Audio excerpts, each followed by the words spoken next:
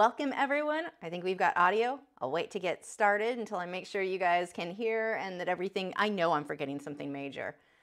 Side story, kind of funny while I wait for all this to get started. I one time had a lady get mad and go off on, I don't know why all live streamers always say, I know I forgot something. It's so annoying. Yeah, it's because we're live and there's a very good chance we forgot something. Like, there's an actual reason for that. My glasses are dirty. That ought to make it interesting. So, okay, we are good. We are here. Yay! Thank you guys for joining. Tonight we are going to be working in watercolor and going over that with colored pencil on top. Going over it with colored pencil on top, that's not redundant at all. It's your imagination. I speak good. So, the project we're going to be working on is this cute little chickadee. You can get this reference photo over at my website. This came from Unsplash, I believe. And no, I don't want to why would I put ads right now, YouTube? That's just rude this early on. Anyway, moving on.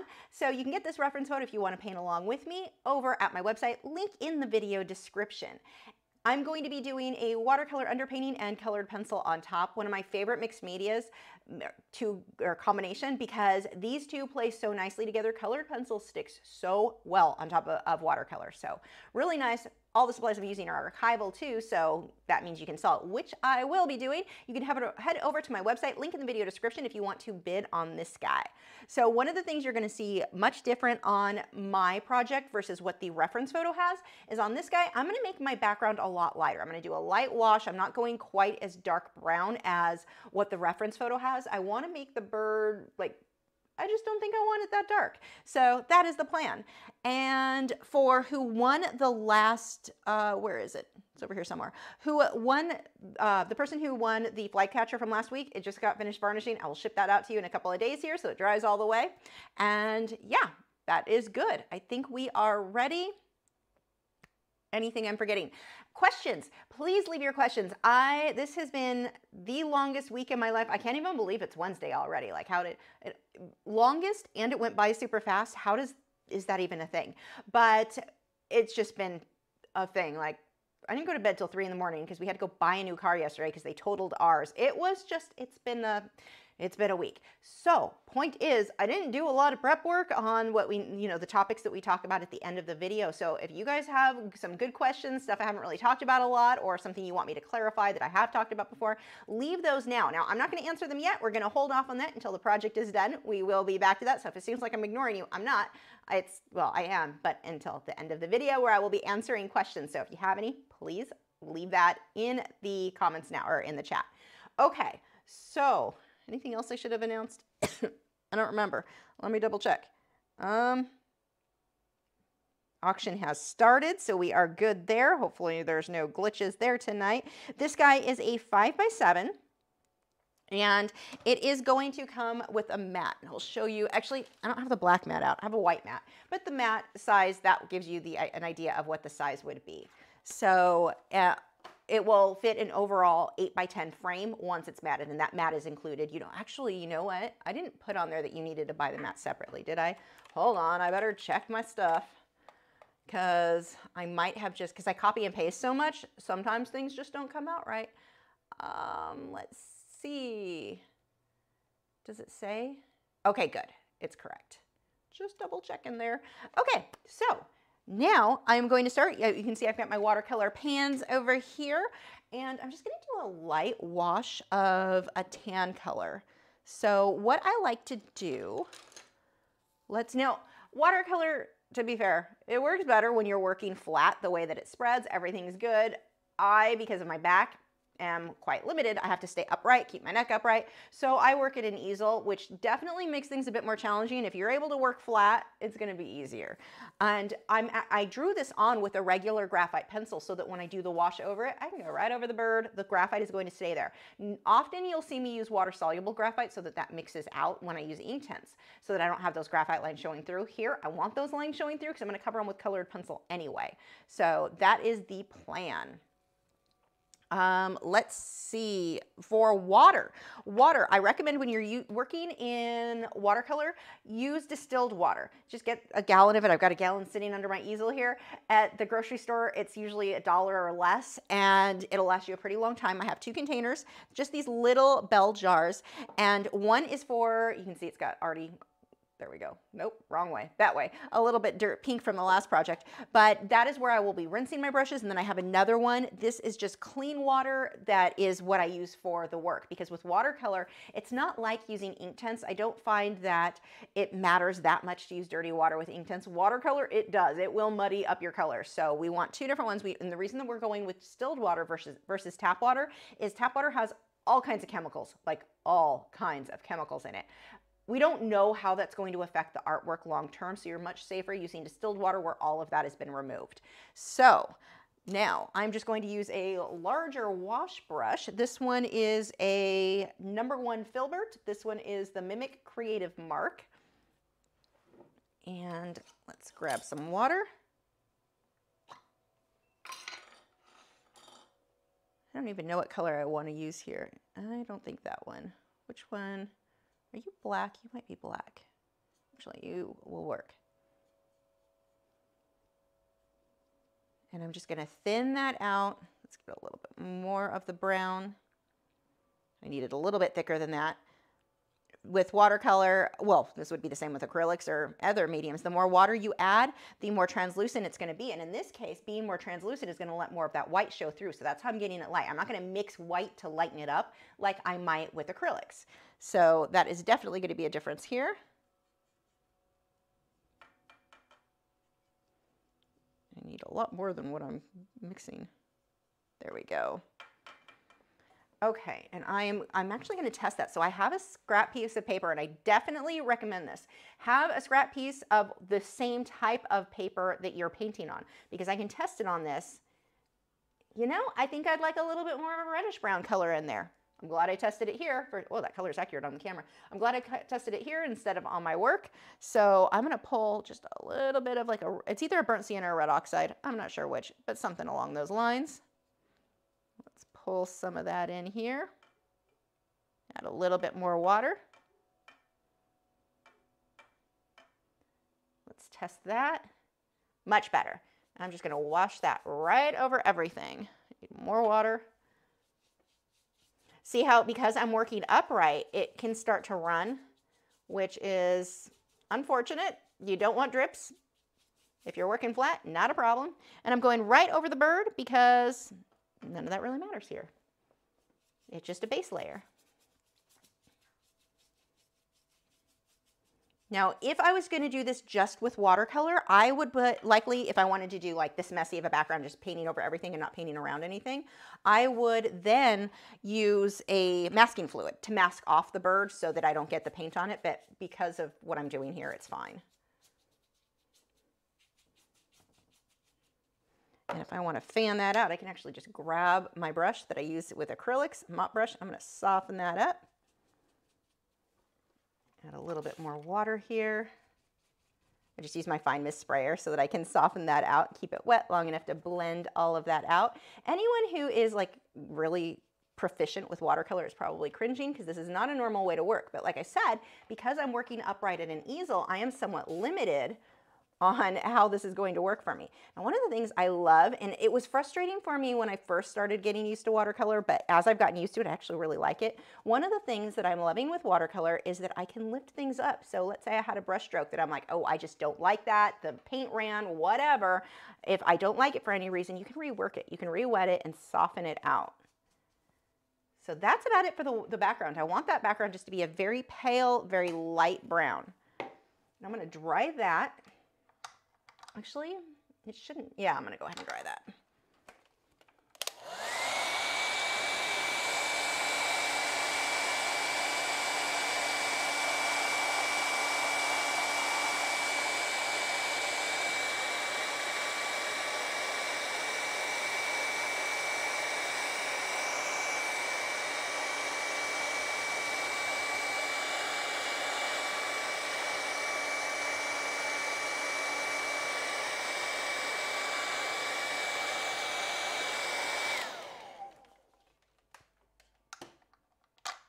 Now what I've done too, one of the things I did not mention, I used an acid-free, it's a pH neutral tape, it's a masking tape to tape this down. So as you're painting and the paper starts to warp, I can just take the hairdryer, tightens back up, it's all nice and flat, so we're good there. Now, where I want to rinse this brush that I've been painting, I'm going to use the dirty water cup. open up. There we go.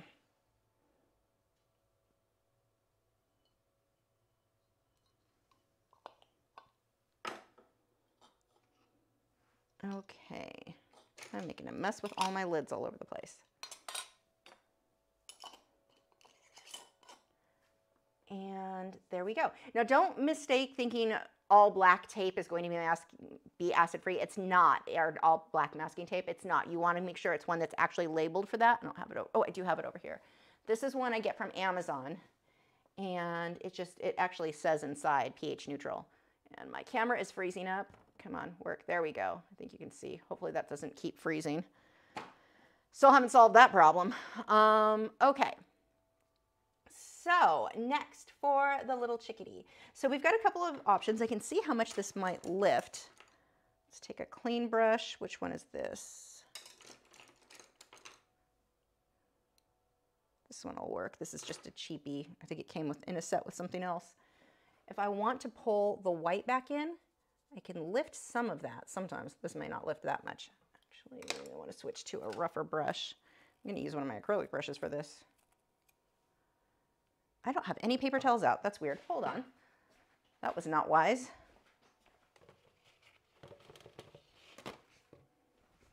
Gotta have paper towels for watercolor.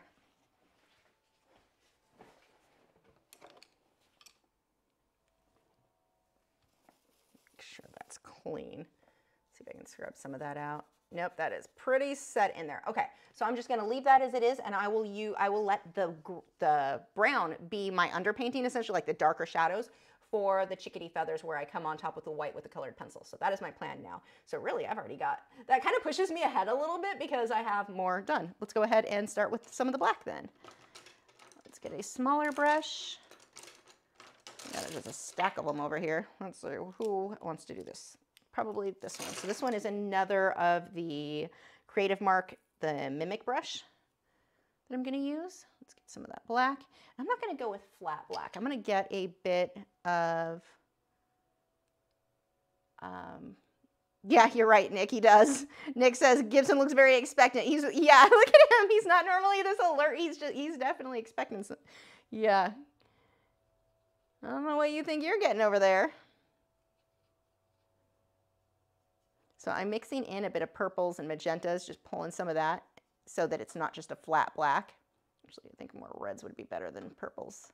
Nope, I don't like that one as much. There we go. The point is I don't just want straight black.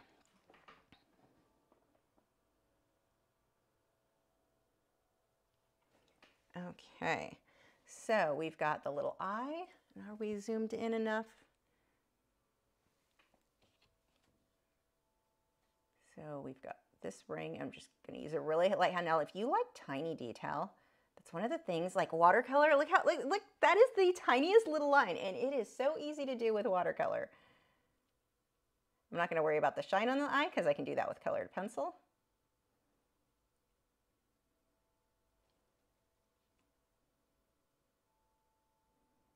These little details. I would actually think watercolor, I think, is easier to get the tiny details than pretty much any other medium I work in. So you want to watch the direction of the feathers as we move through here. And nothing needs to be perfect because remember, we're going to come on top of this with colored pencil in this case. I'll just use this for right now to rest my hand, because I'll be moving it around enough the glassine would actually be a bit annoying to put under my hand because I would have to keep moving it. But look at these little feathers. Like, if you really like realism where there's just tiny, tiny, tiny detail, my gosh, give watercolor a try. Now, watercolor is one of those mediums that I think is more dependent on good, like, quality supplies all around than pretty much anything else. Like with acrylics, acrylics and oils, I use a lot of generic paintbrushes, no problem. Watercolor, oh my gosh, the brushes you use makes a huge difference. And one of the channels, if you are really looking to go further with watercolor, check out Mind of Watercolor. He has got some amazing videos, really knows what he's doing, great teacher. He's here on YouTube. But with this, and he's going to give you way more information, because I mean, when I use watercolor myself. I'm generally using it with mixed media. I like it with colored pencil. But he does like straight watercolor, and you can learn a whole lot with that.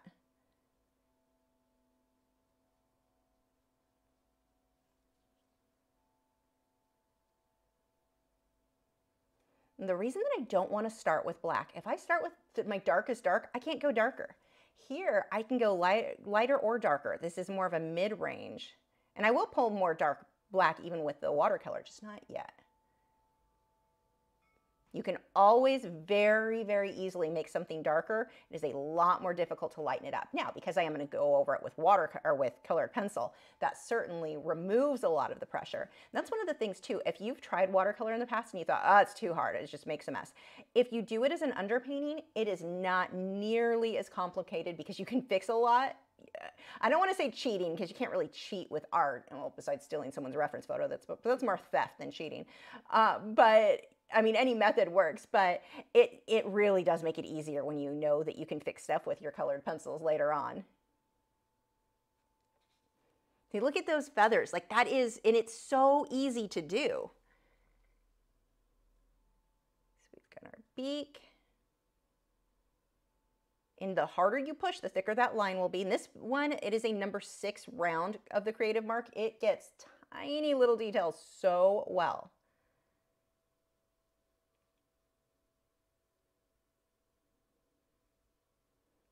Then we've got the bottom.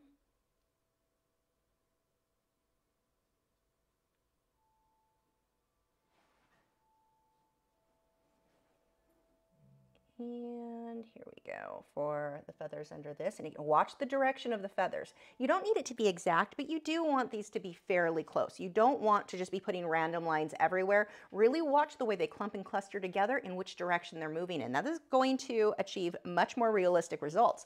One of the problems that a lot of people have when drawing birds or animals, anything fur or feathers, or even people hair, they will make just random lines all over. This is weird confetti. This is not looking like anything. This is controlled, very controlled. Slow down and take your time. There is no rush here. Well, maybe a little bit for me because it's a live stream, but for you guys, there is no rush.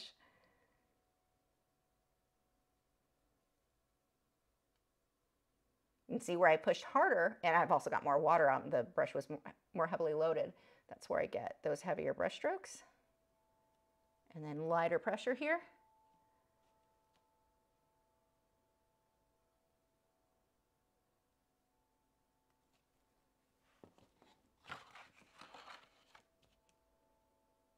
Now, you often hear me say with glassine, I like it better than using a piece of paper because a piece of paper you can smudge if you get like a little bit of colored pencil under. I don't have colored pencil out right now, so it's not even a problem. So just using a clean piece of paper to keep the oils of my skin off the work is enough. You do not want the oils of your skin on your work because people juices are not archival, as it turns out.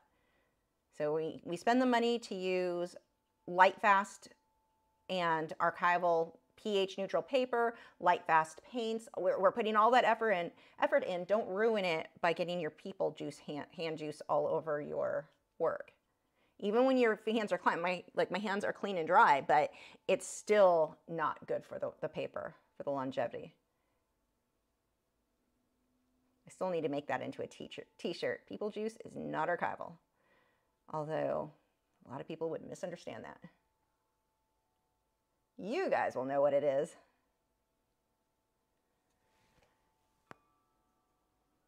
And if this paint starts to dry here, all I need to do is add more water. It'll reactivate. See these little wisps, watch how they overlap. I can zoom this in a bit more. Let me pull this up.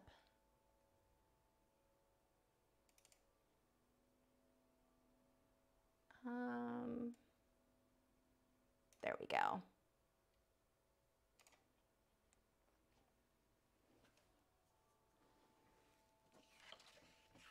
See, again, we've got that mid-range tone. I can definitely very easily come back in and add darker colors on this now.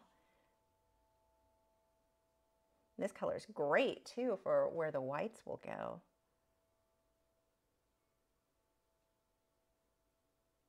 And I can just barely see my graphite pencil lines. I used a 3H pencil to draw this initial line drawing out. Watch how these curve. Right now he looks like he's like super spooked. We'll fix that as we move on. Don't be afraid, little chicken.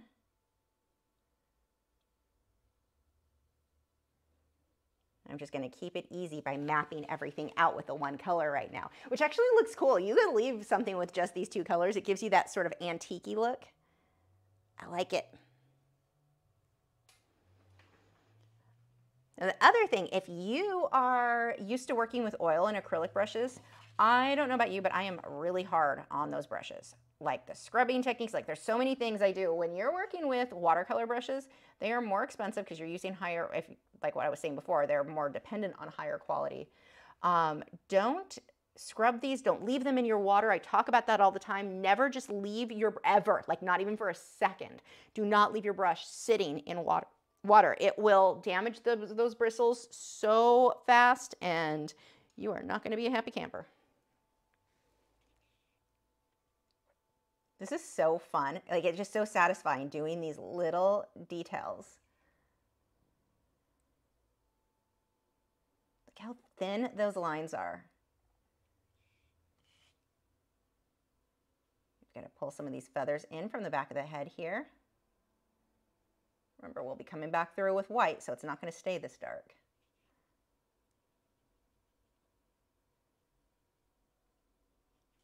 But I'm going to be using the white colored pencil, not white, the white watercolor. I do have white watercolor, but that's not how I'm going to get the white in with this guy.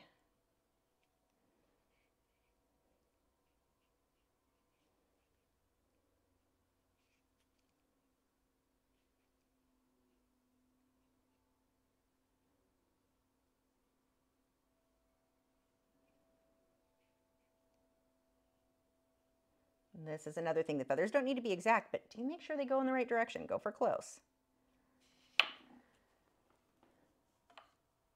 He's already super cute.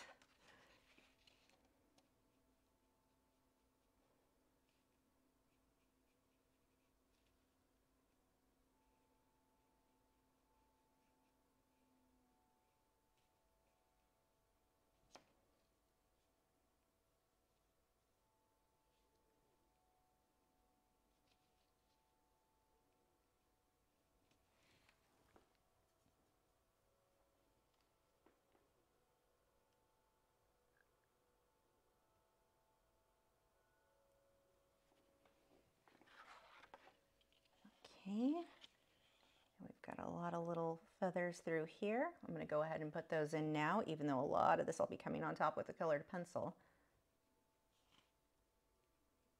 But these lines, I can get thinner lines with this watercolor and this brush than I could ever get with that colored pencil. Like with colored pencil, if I want that thin of a line, I'm generally going to work a little bit larger. As we get over, we've got the leg here. Let me map some of that out. So here's his little leg. And then we've got feathers that move this way. They don't have the lines here, so we just go for close. I may do a really detailed, like an owl or some kind of bird in watercolor lesson coming up here soon on Patreon, because these thin lines are just so satisfying. Maybe that's what I'll do this week, because I don't have a project yet for this week. These little lines are so fun. But you've got to have the right brush. That's a must. And it doesn't have to be this specific brush. There's plenty of brushes that do it, but you have to have a good, healthy brush. You don't want one that's been damaged. He's so cute and floofy. His feet are kind of a mess over there. I'll come back to that in a moment. They're really weirdly positioned. Like here, let's see, we've got a toe. It's drawn out, but I can't really see it very well. That is the middle toe, goes out. And then this toe curves around. We've got the nail.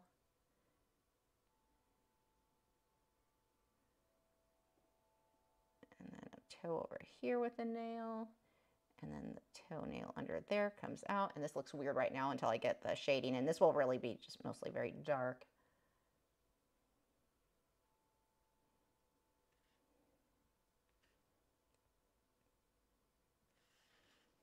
Then this foot's kind of an odd position as well. Is that on camera? They're getting close. I should probably move this down a bit.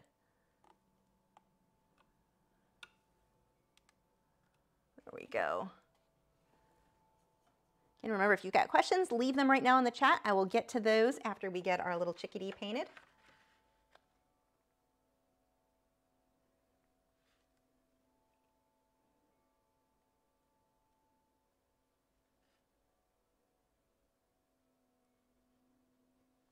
For those of you who are our members over on Patreon, if you've got a specific type of bird you would like me to see me do in watercolor for this week's lesson, let me know. I'll see what I can find. Chances are with birds, somebody's got a reference photo over on wildlifereferencephotos.com, so I can more often than not find just about anything. Not everything, but most things. Or maybe one of, I don't know what I had for the reference photos this month.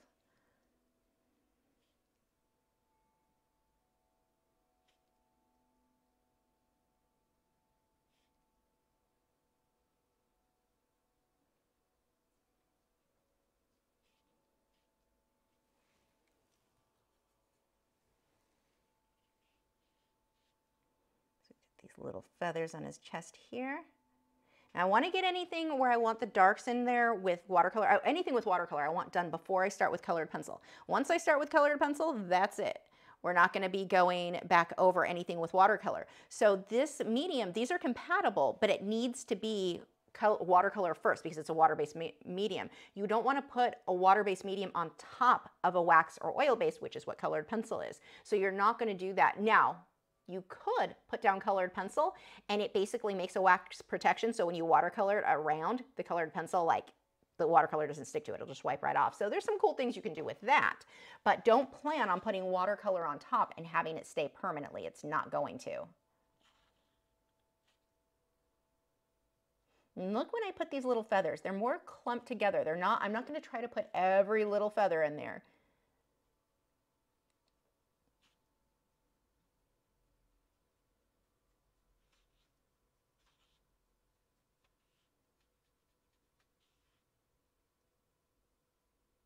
If you paint this along with me, whether it be now or in the future, please tag me on social media. I would love to see how yours comes out.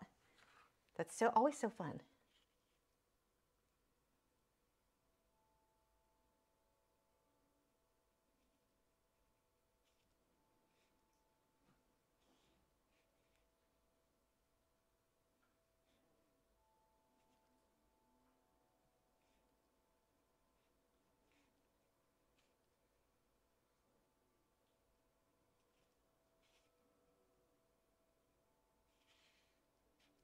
Make sure these group together, not a bunch of individual little worms.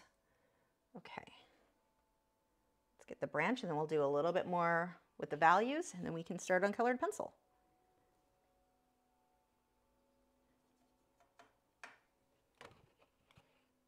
Let's see how much, I may need to zoom this out just a bit.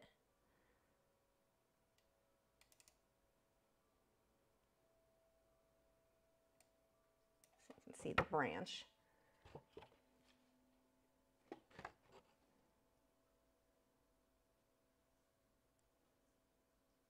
And we've got these little buds starting to form on the branches, so we'll sketch those in.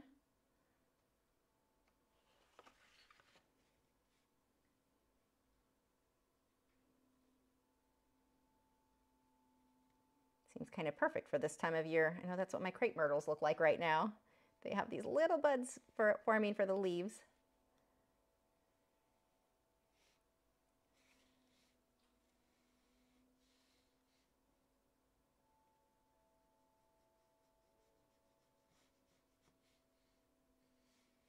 Let's see, we've got a little bud right about here.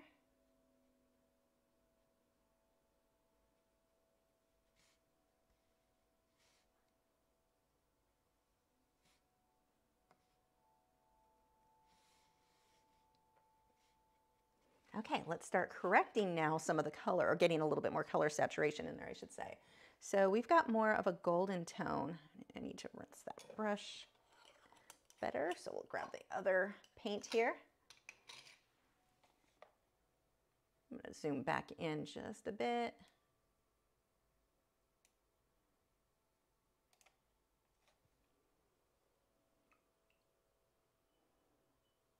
Okay, and I need kind of a gold. So I'm going to mix a little bit of the yellow ochre with some raw sienna. Let's see how that comes out. I'm going to put a little bit of magenta, pull some of that in there too. Yeah, I like that color better. A little bit softer. Let's see how that looks on the paper. Yeah, I like that. So we're going to do right in here, just a little. So I'm going to put the lighter colors with colored pencil. But I do want to get a little bit more of this rich tone in here.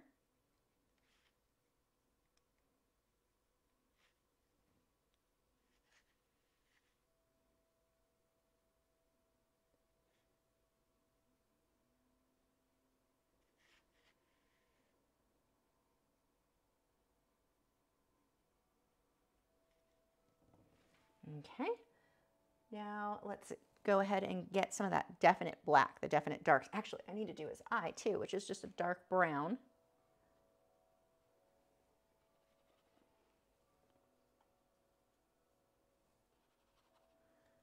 Not that color.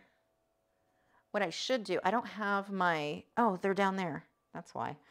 There we go, here's the brown. I don't have my color swatches out, which I should do, and I'll show you in a second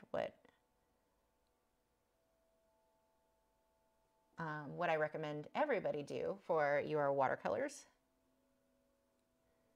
And I don't have it right now. I'll put it for the edited version of this, a link to the color swatch you can download to make your own color swatches on my website.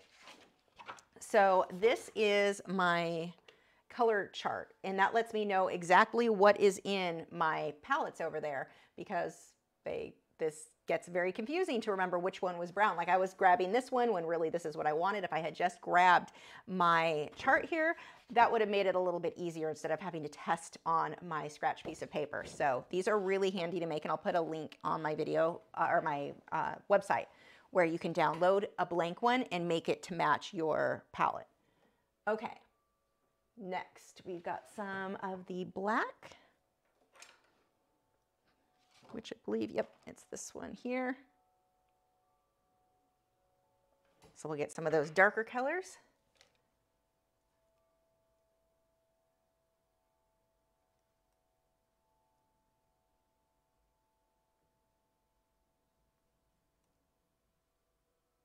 And remember, whatever you're doing, don't stress yourself out too much about finding the perfect color.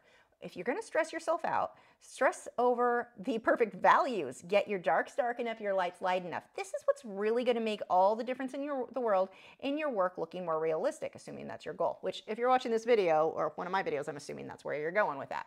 But you want to make sure your darks are dark enough, your lights are light enough. This is what will control the work looking realistic. The perfect color isn't gonna make that big of a difference. I mean, it helps. The more accurate you are in anything, the better, of course. But let's say I painted all of him with purple. He would just look like he was under purple lighting, but he would still look realistic as long as my values are correct.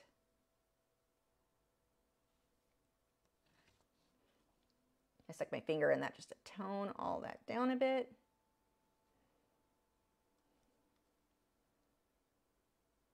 But everyone often gets so hung up about which color I'm using. If it looks green, I mean, close is close enough on something like that. Is it dark enough? Is it light enough? That's what's going to make the difference. When you can stop fussing over, like really worrying about the exact color, you're gonna see your work jump leaps and bounds because you started focusing on the right thing. One of the reasons a lot of people don't improve very fast is they're focusing on the wrong thing.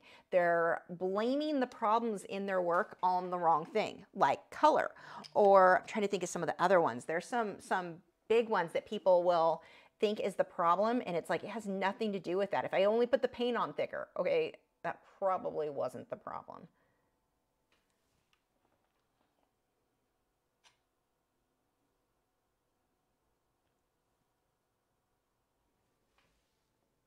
My mom is texting me the birds she wants me to draw. She wants me to paint a Malaccan cockatoo. I don't know if that's going to be this week's. That would be good for pan pastels because they're so soft, the light colors. That would be more of a pan pastel colored pencil, which I could do. Not for this week, but that may be an upcoming project. Or an acrylic painting with airbrushing. Okay, I've got ideas for the Malaccan. Okay, that is, my mom is watching right now. That is happening soon. But not this week, because I don't think that's I think watercolor, there's other birds that, with the little details, what I'm going for, where Malaccans have that softer look, so that would be a different medium I would choose. Not that it couldn't be done in watercolor, but I'm looking for something with this level of teeny, teeny, tiny detail. Plus, if I paint a Malaccan, my mom is just going to claim it for herself. I know how this works.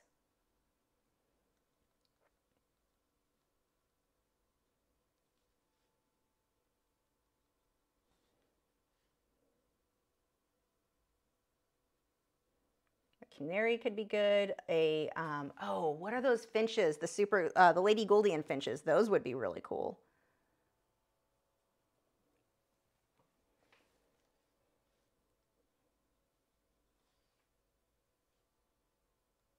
When you get into these little feathers that are super tiny and they're aimed at the viewer, little dots are all you need.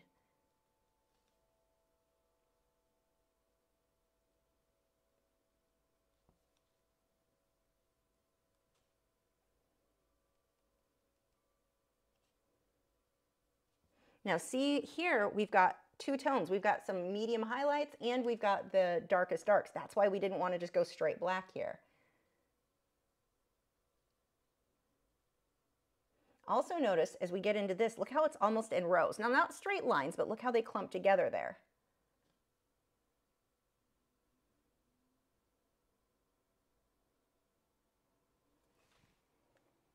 If you have not seen what a Lady Gouldian finch looks like, you probably have, you just didn't know the name, go look that up. So pretty. I would get some, but I have enough critters to take care of.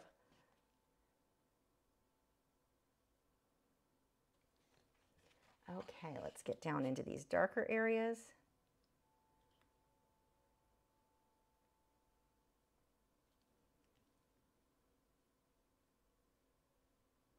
Now this is a little globby with the black, so what I can do, let's rinse my brush, make sure it's in the right one. And just with water now, I can smudge that out. You can spread that. It reactivates, so even if it started to dry, it doesn't matter, it'll reactivate, and you can smudge that around. Okay, a little bit more with the dark, then we'll do the branch and switch over to colored pencil.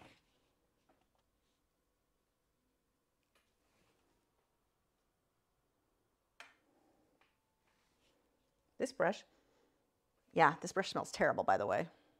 Works great, does not smell pretty.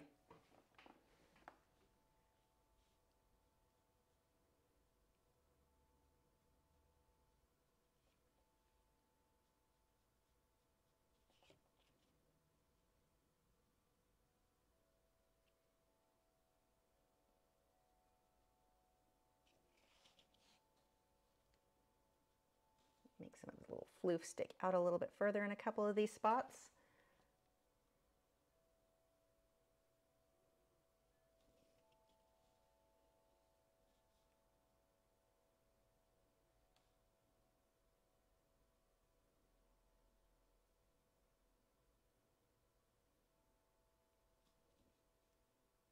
A little bit off the dark. I'm not trying to cover up all of the previous dark areas I did on the feet, just making a few areas a bit darker.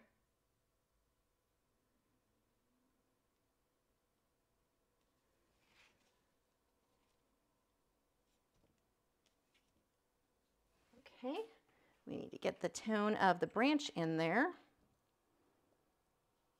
More of that reddish brown with some purple. I'm making a mess. People who watercolor regularly are cringing right now at how I'm mixing my watercolor and just going on top all messy.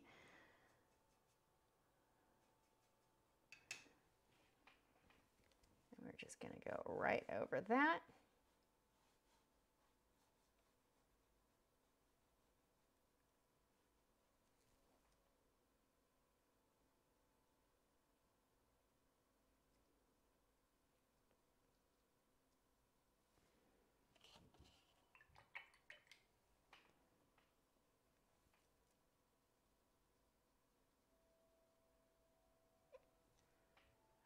Okay, and then I'll do colored pencil for most of the rest of that. Oh, do I need anything else with watercolor before I switch? I think the colored pencil will be fine. Okay. So let me clean up my watercolor. We will switch this over to colored pencil here.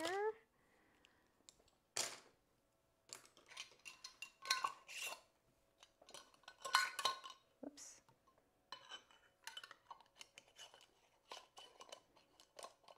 Come on, lid. Be smarter than the lid.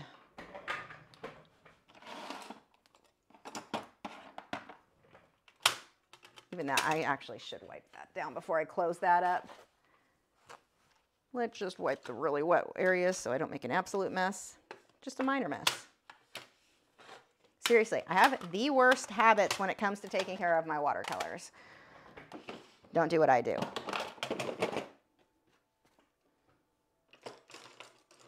Okay. Let's put these down here. Do a little bit of rearranging. And while I get my colored pencils out, the boys can share their message. Without treats, these puppies are so sad.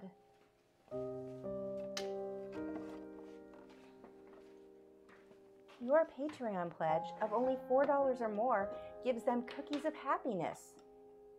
Act now and the bad cow gets a treat too.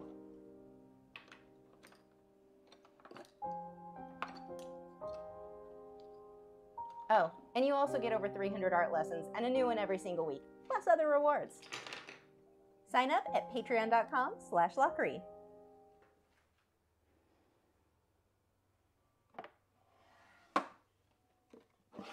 Still grabbing a few pencils. Give me just a moment here.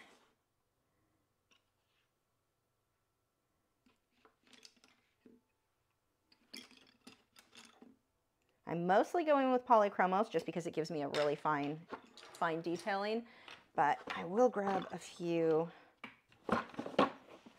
light fast as well. I may have to go grab luminance, we'll see.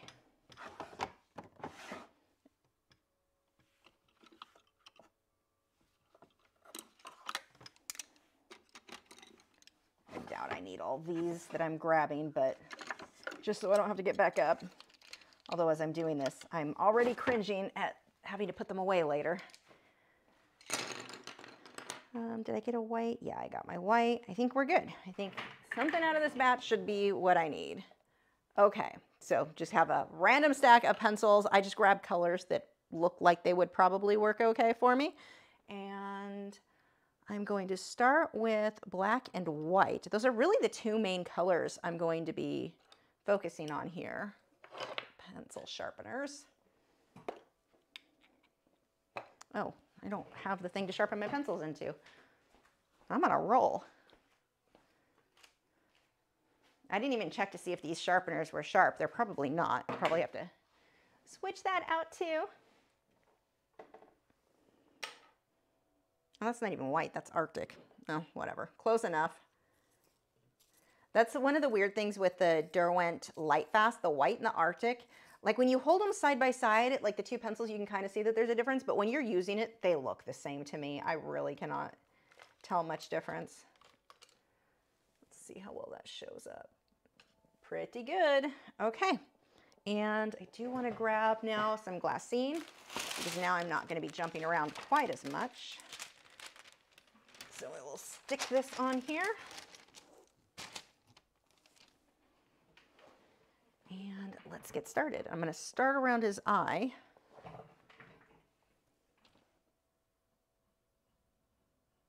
And I'm going to put that little highlight in now too. Look how well that sticks. That shows up so good. That makes me happy.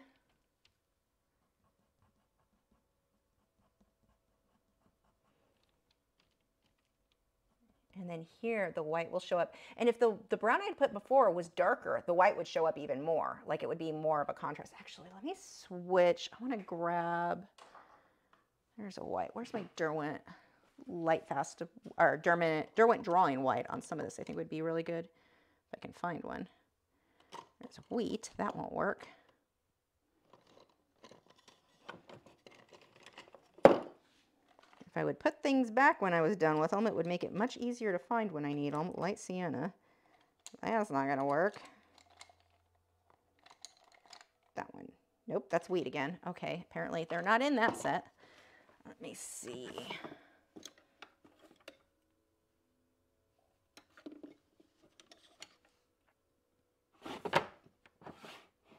There it is. And it's getting low. Apparently I need to order some more of that one.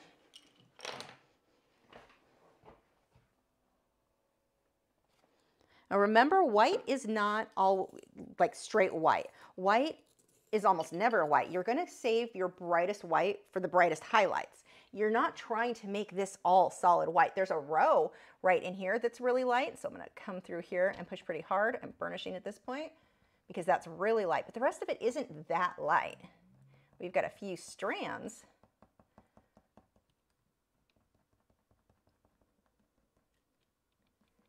That's a problem a lot of people run into. Let's say they're painting a white cat or a white fox, something like that. Like, how do you paint that? It's just white. It's not. Really look at it. Use a color matching tool on a photo app. You will see it's usually like a blue or a purple. It's gray. It's not, there's not that much straight white in anything.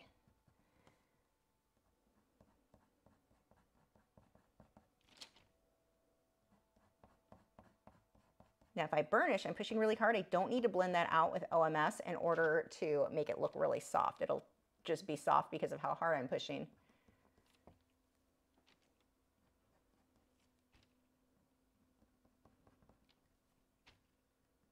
And on this guy with that detail, that is the plan. Okay, let's see. See if this gray will work. This may not be the right gray because it's a warm gray. Actually, on this piece, that probably would work. Yep. So I'm taking a warm gray. This is a polychromo, so it gets to a super sharp point. We've got that shadow back here. I can even pull a little bit of blue in there too if I want. I think I'm going to keep this with the warmer tones. Now this line, this shadow, look how it connects. This rounds off. They meet that highlight and this shadow.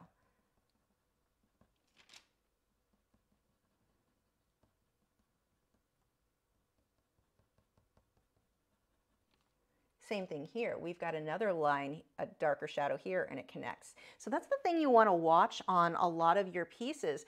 Look at where things line up.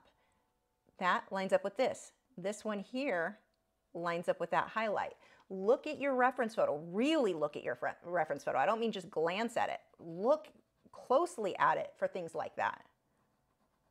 That's how you're going to check your work against itself to make sure that it's accurate. The highlight out here. I'm going to go a little bit harder and make that really stand out. Now, if you've got touch-up texture, titanium white mixture from brushandpencil.com, you can also use that if you wanted to get your highlights even brighter. That would be an option as well.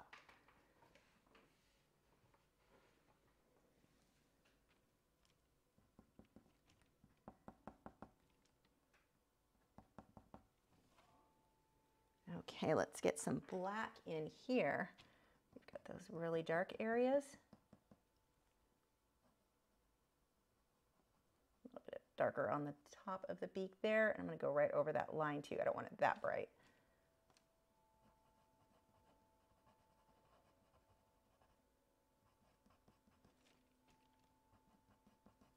Look how easy it is to get all this tiny detail with this mixture of watercolor and colored pencil. And it doesn't take that long either. You just have to really pay attention to the direction. Now, let's say you're going slow. I know I said it doesn't take long, but if you are finding it just taking you a long time, that will speed up with time. The more you do this and really get a feel for how these feathers should go, you'll get to where you can go through these pretty quickly. But that may take years to get really comfortable with it. So if right now you're like, what is she talking about? This takes me forever. That's okay. That doesn't mean you're not doing a great job. It's just one of those things that you will pick up speed as time goes on naturally. You don't have to try. It's just going to happen on its own. pull some more gray back here.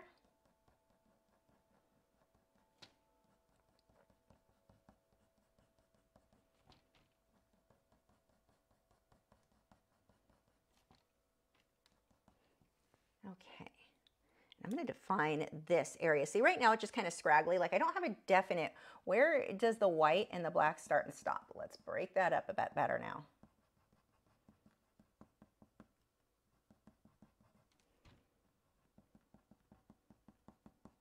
Like some of this in here is a mixture of that salt and pepper look between the two, but we definitely want to see that that is dark right under his neck here. Don't fill it in all the way. I want those light areas we did before to show too.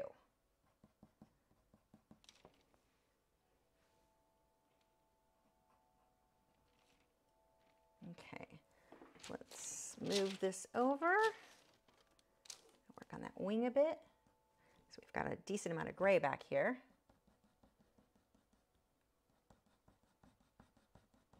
And I'm pushing, I'm giving it a decent amount of pressure because I don't want to have to burnish, or not burnish, I am burnishing, that is what I'm doing, so that I don't have to blend with OMS later. It looks super smooth because I'm pushing harder. But remember, when you push harder like that, that's going to limit how many, limit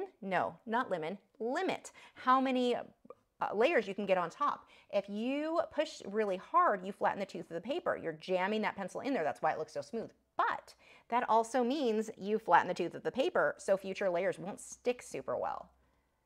So you've got to balance when you can push hard versus where you want to use a lighter hand.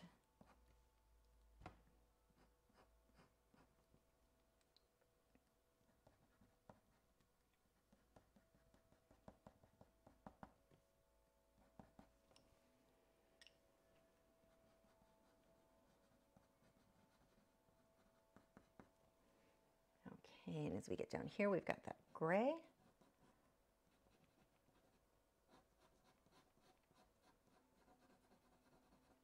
And I'm going to switch to a polychromos white because it's not going to be as opaque. It's just going to lighten in with that gray. So it gives me this really good soft blend. Whereas if I had used a more opaque white, like the Derwent Drawing or the Derwent Lightfast or Caran d'Ache Luminance, any of those more opaque ones, then this would be too bold, too white. I just want it to blend in with that gray and lighten it a bit. Bit more in here. I'm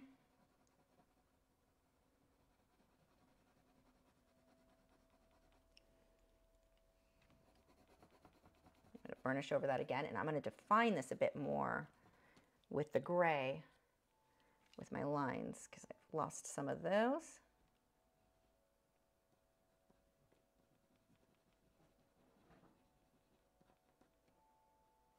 Okay. Now we are going to move over and start working on his chest in this area. Slide my glassine out of the way. And all the supplies I'm using listed in the video description, if I did my job right, which is questionable. Let's see. Is this plain? Hold on. Hound, add, yep, there we go. Turn that off. The add was still plain for some reason. Okay. What was I going to do? White.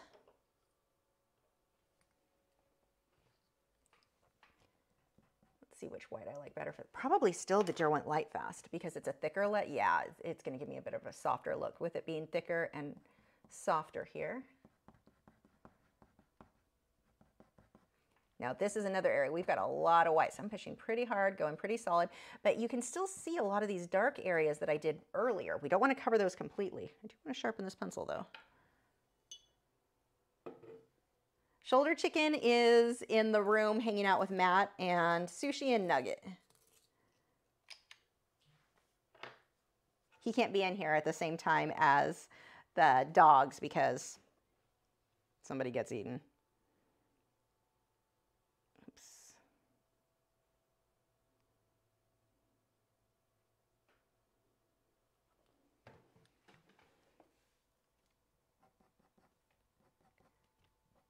Now remember with these, notice that this is not a super sharp point, whereas, let me find, look at the difference in how these are sharpened. This is a much shorter point because this lead is so much more brittle than an oil-based pencil. This is the Derwent Drawing. It's a very soft lead. It's a very opaque lead, which is amazing, but you don't want to sharpen it as long of a point as you would, say, the polychromos, which is a harder lead.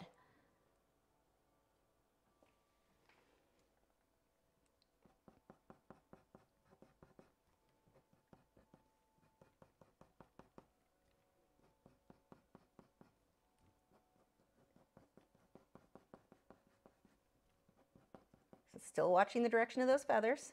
Look at that reference photo. You should spend more time looking at your reference photo than you do your artwork. This isn't something where you just glance at it once and you've got it. And that's a mistake I see students make a lot, is they put that reference photo, it's right next to where they're working, but they're not looking at it.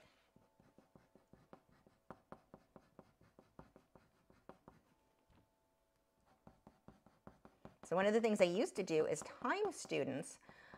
You're going to look at this for 60 seconds, and if that didn't work, we're going to up it to 2 minutes. Just stare, study every little detail. You really want to observe what is in that photo. The photo is telling you what to draw. So if you're sitting there feeling lost, you're not spending enough time looking at that photo. It's got the answers for you. Like, it's your cheat sheet. It gives you everything. And I don't say cheat because I know somebody's going to mistake that and go, oh, if you're using a reference photo, you're cheating. No, that's not a thing. That is all artists who work in realism or photorealism. We're using photos or live models. That's how that goes. So those who think that you work from your memory, if that makes you a better artist, no, it means you're probably producing crap is what that means. But the idea of a cheat sheet, like math, you've got a cheat sheet, you've got your answers there. Your photo has the answers. You just have to learn to pay attention to it and observe what is there.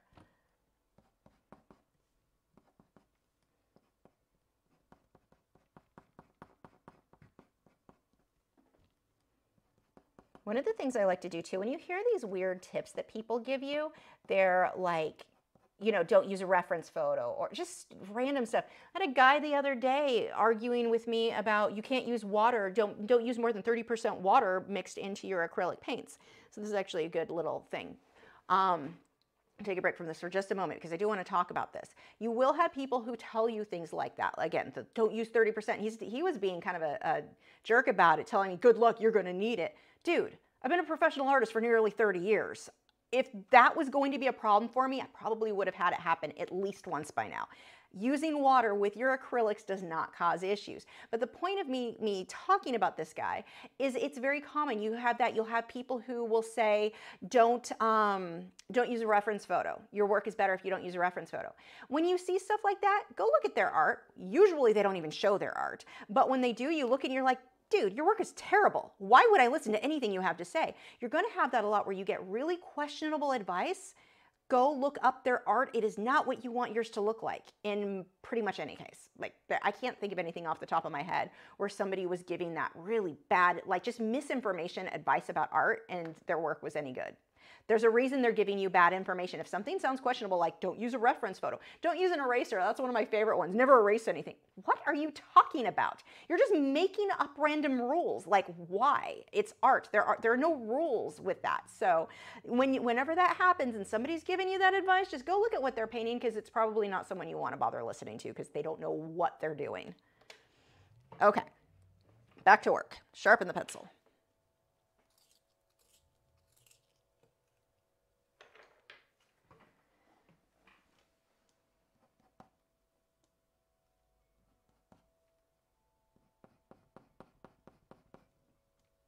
Okay, so now right now, grammar is my forte. See how flat everything looks. I'm gonna start pulling in. This is a mid-ultramarine. I'm gonna pull in, oh, perfect. This is exactly what I want. A little bit of this shading with this blue. So any sort of light blue. And we're gonna start forming shadows in here. Remember, it's not about the color, it's about your values. This needed to be darker. It needed some sort of a shadow, and I just love how this blue, my gosh, that is pretty. That adds so much to this. Oh, we're pulling that up here for sure for his highlight. I'm gonna pull some shadow. I'm all excited now. I'm gonna pull some shadows up here. That looks so good. Let's darken that so that the blue shows up better. It looks like a highlight instead of just a blue line. So that is actually, here's a good place to look at. My values are not correct here. I'm way too light. So let's darken that up. Let's pull some darks in there. I don't want to cover it completely. I want to see some of those lights, but I don't want it to look like it's white feathers. And that's what it looks like right now. Much better. Okay.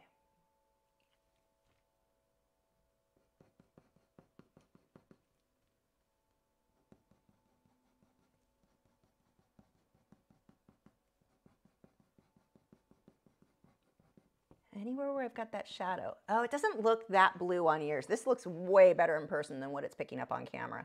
It almost looks too warm. Let me adjust this just a bit. I need to cool this off so it's a little bit, yeah, that's probably, yeah, that looks good.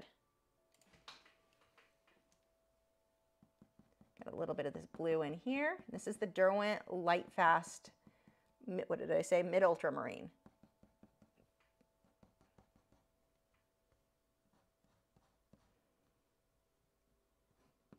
Pulling that over the grays.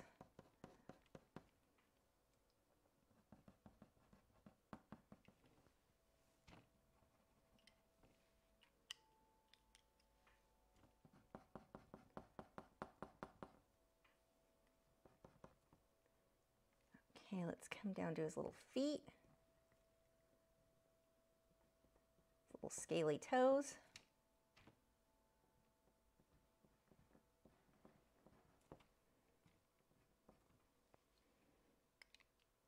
Okay, I need, let's see if this, actually, nope, this color looks good. This is the Burnt Ochre Polychromos. Perfect. It gives me that nice gold tone in here, right under that wing.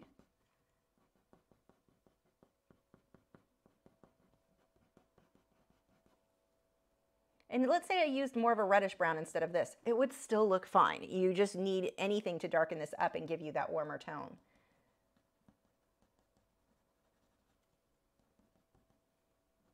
If you don't have this exact pencil, you're still good.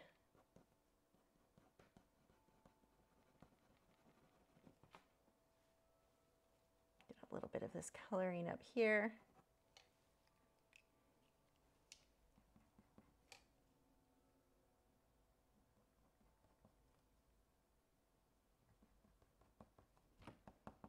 And we didn't do that much with the watercolor, but look how much easier that like pushed us through on this project. Much faster than if I did it just in colored pencil. I'm going to take a little bit of this Merlot. So it's kind of a reddish magenta color. Pull this for some of these shadows. I want to define that a bit more than what my reference photo has. We'll be definitely using this color with the branches too. Okay, let's come over here to the branch. Don't forget, if you like this guy, you can bid on him. He is over on my website right now. The auction goes until 10 p.m. Central Time, so we've got just under an hour. Okay, let's back that photo out a bit so we can see the whole branch. Okay, I'm going to use that same Merlot for my shadow, my darker area, because I don't want to go super dark. Like black would be too dark. This will work. We've got the little bud. I am going to need a lighter. Oh, luckily I have one out. So this is strawberry. That should work. Yep, that'll work. We've got that lighter color on the inside of these buds. I say buds. Well, I guess they would still be buds. I think they're leaf buds, not flower buds. I could be wrong. Just making stuff up. If it was a crepe myrtle, it would be a leaf bud. Can you tell I'm a bit obsessed with my crepe myrtles right now?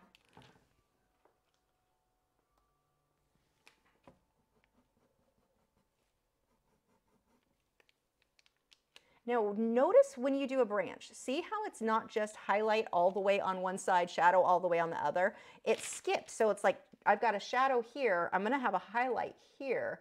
You've got a lot of variation there. Look at your photo. Don't just make an assumption when you see a branch, shadow on one side, highlight on the other, because trees, you've got shadows from other branches that will just cut across the middle of the branch that make no sense as far as this is the side for the shadow, this is the side for the highlight. Really look at that photo. Like I said, it's your cheat sheet. It's got all the answers. No, it's not cheating to use a photo. That's not going to be my best example, is it? We've got a shadow by this foot, another shadow by this foot. The glassine is falling over. I'm going to take some of that golden color and burnish over the same color I used in the bird. So one of the things in your art, if you can use the same colors in different areas, it will pull everything together really nicely instead of grabbing a different color for everything that you're doing. If you can mix it with what you've already used, it will look more unified. I'm going to take my polychromos white because I don't want it super white. We've got a little bit of a highlight there.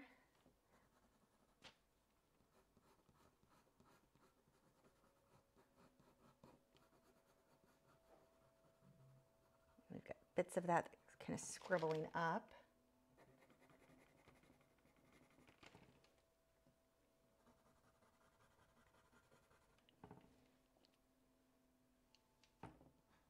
And as always, if this sells, I reserve the right to do little touch-ups before I mat it, because when I come back and look at it with fresh eyes, I will usually see like just minor little things, nothing major, tiny little things to adjust. Because when you sit in front of something for too long, you will lose sight of what you're doing.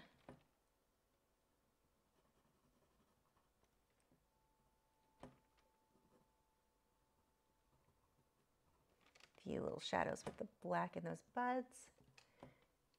Just about done with this guy.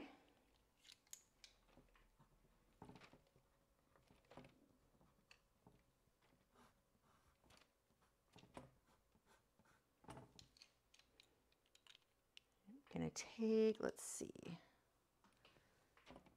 a little bit darker. This one is red violet. When I push with it or push hard, it gives me a softer, a smoother look for burnishing than I'm getting with the Derwent Lightfast. So I'll just go over that in a few spots.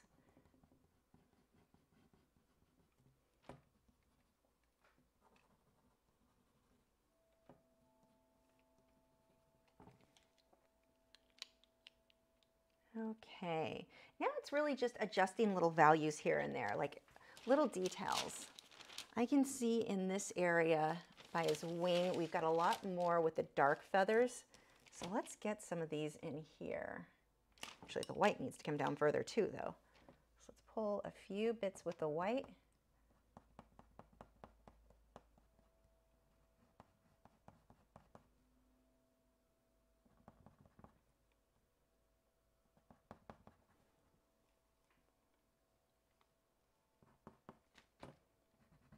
I'm pushing really hard anywhere where I want it to be really light.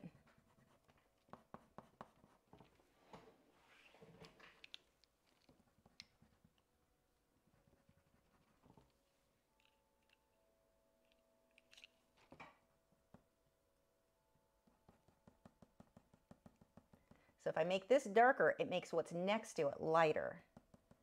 So right now it's a little bit too mid-range, so darken this guy up.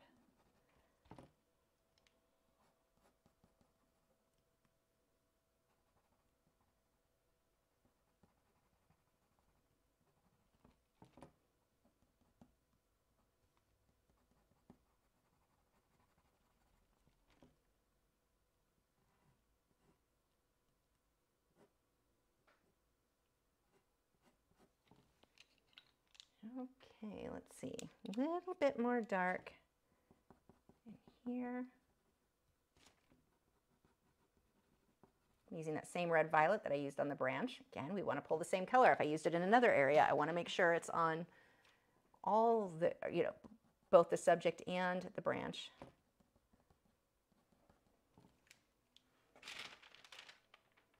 There we go. I think he's about done.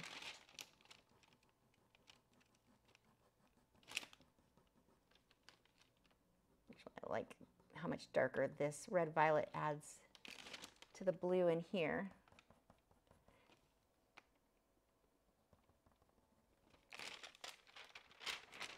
Okay, now when you sign your work, you want to make sure that you account for where that mat is going to hit. So let me pull out the mat that would come with this guy. Yeah. So he would come in a black mat. So he's going to fit just like that. Like that. Okay, so what I want to do then is take my, where do I want to sign this? Probably here.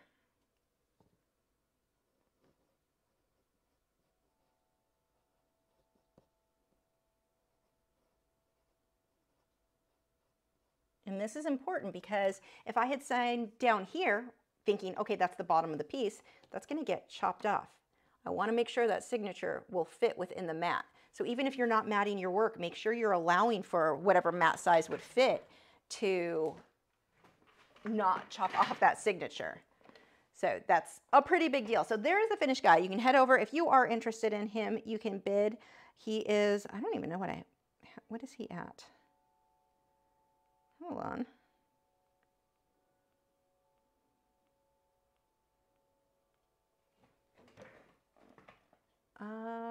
Where is, oh, here we go.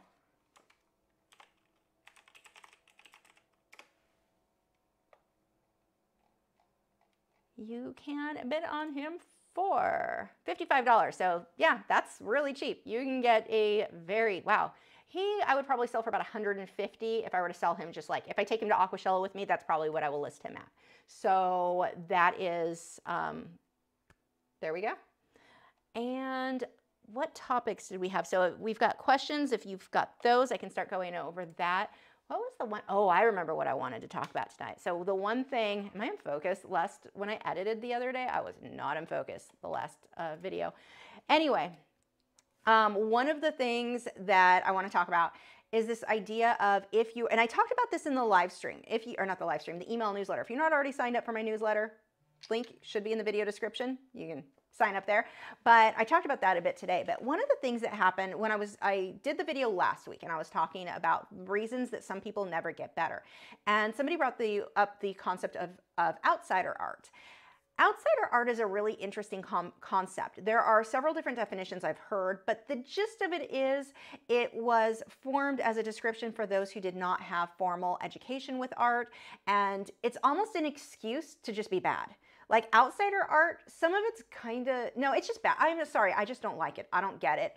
If someone likes it, great. But what it seems to be is this excuse, and I see this so often, it's for, self-taught artists, somebody who wasn't trained. I wasn't trained. I am self-taught. My work, what I'm doing tonight isn't going to be like super elaborate like some of my other paintings because it's a quicker project, but I'm doing the same stuff or better than a lot of people that came out of college.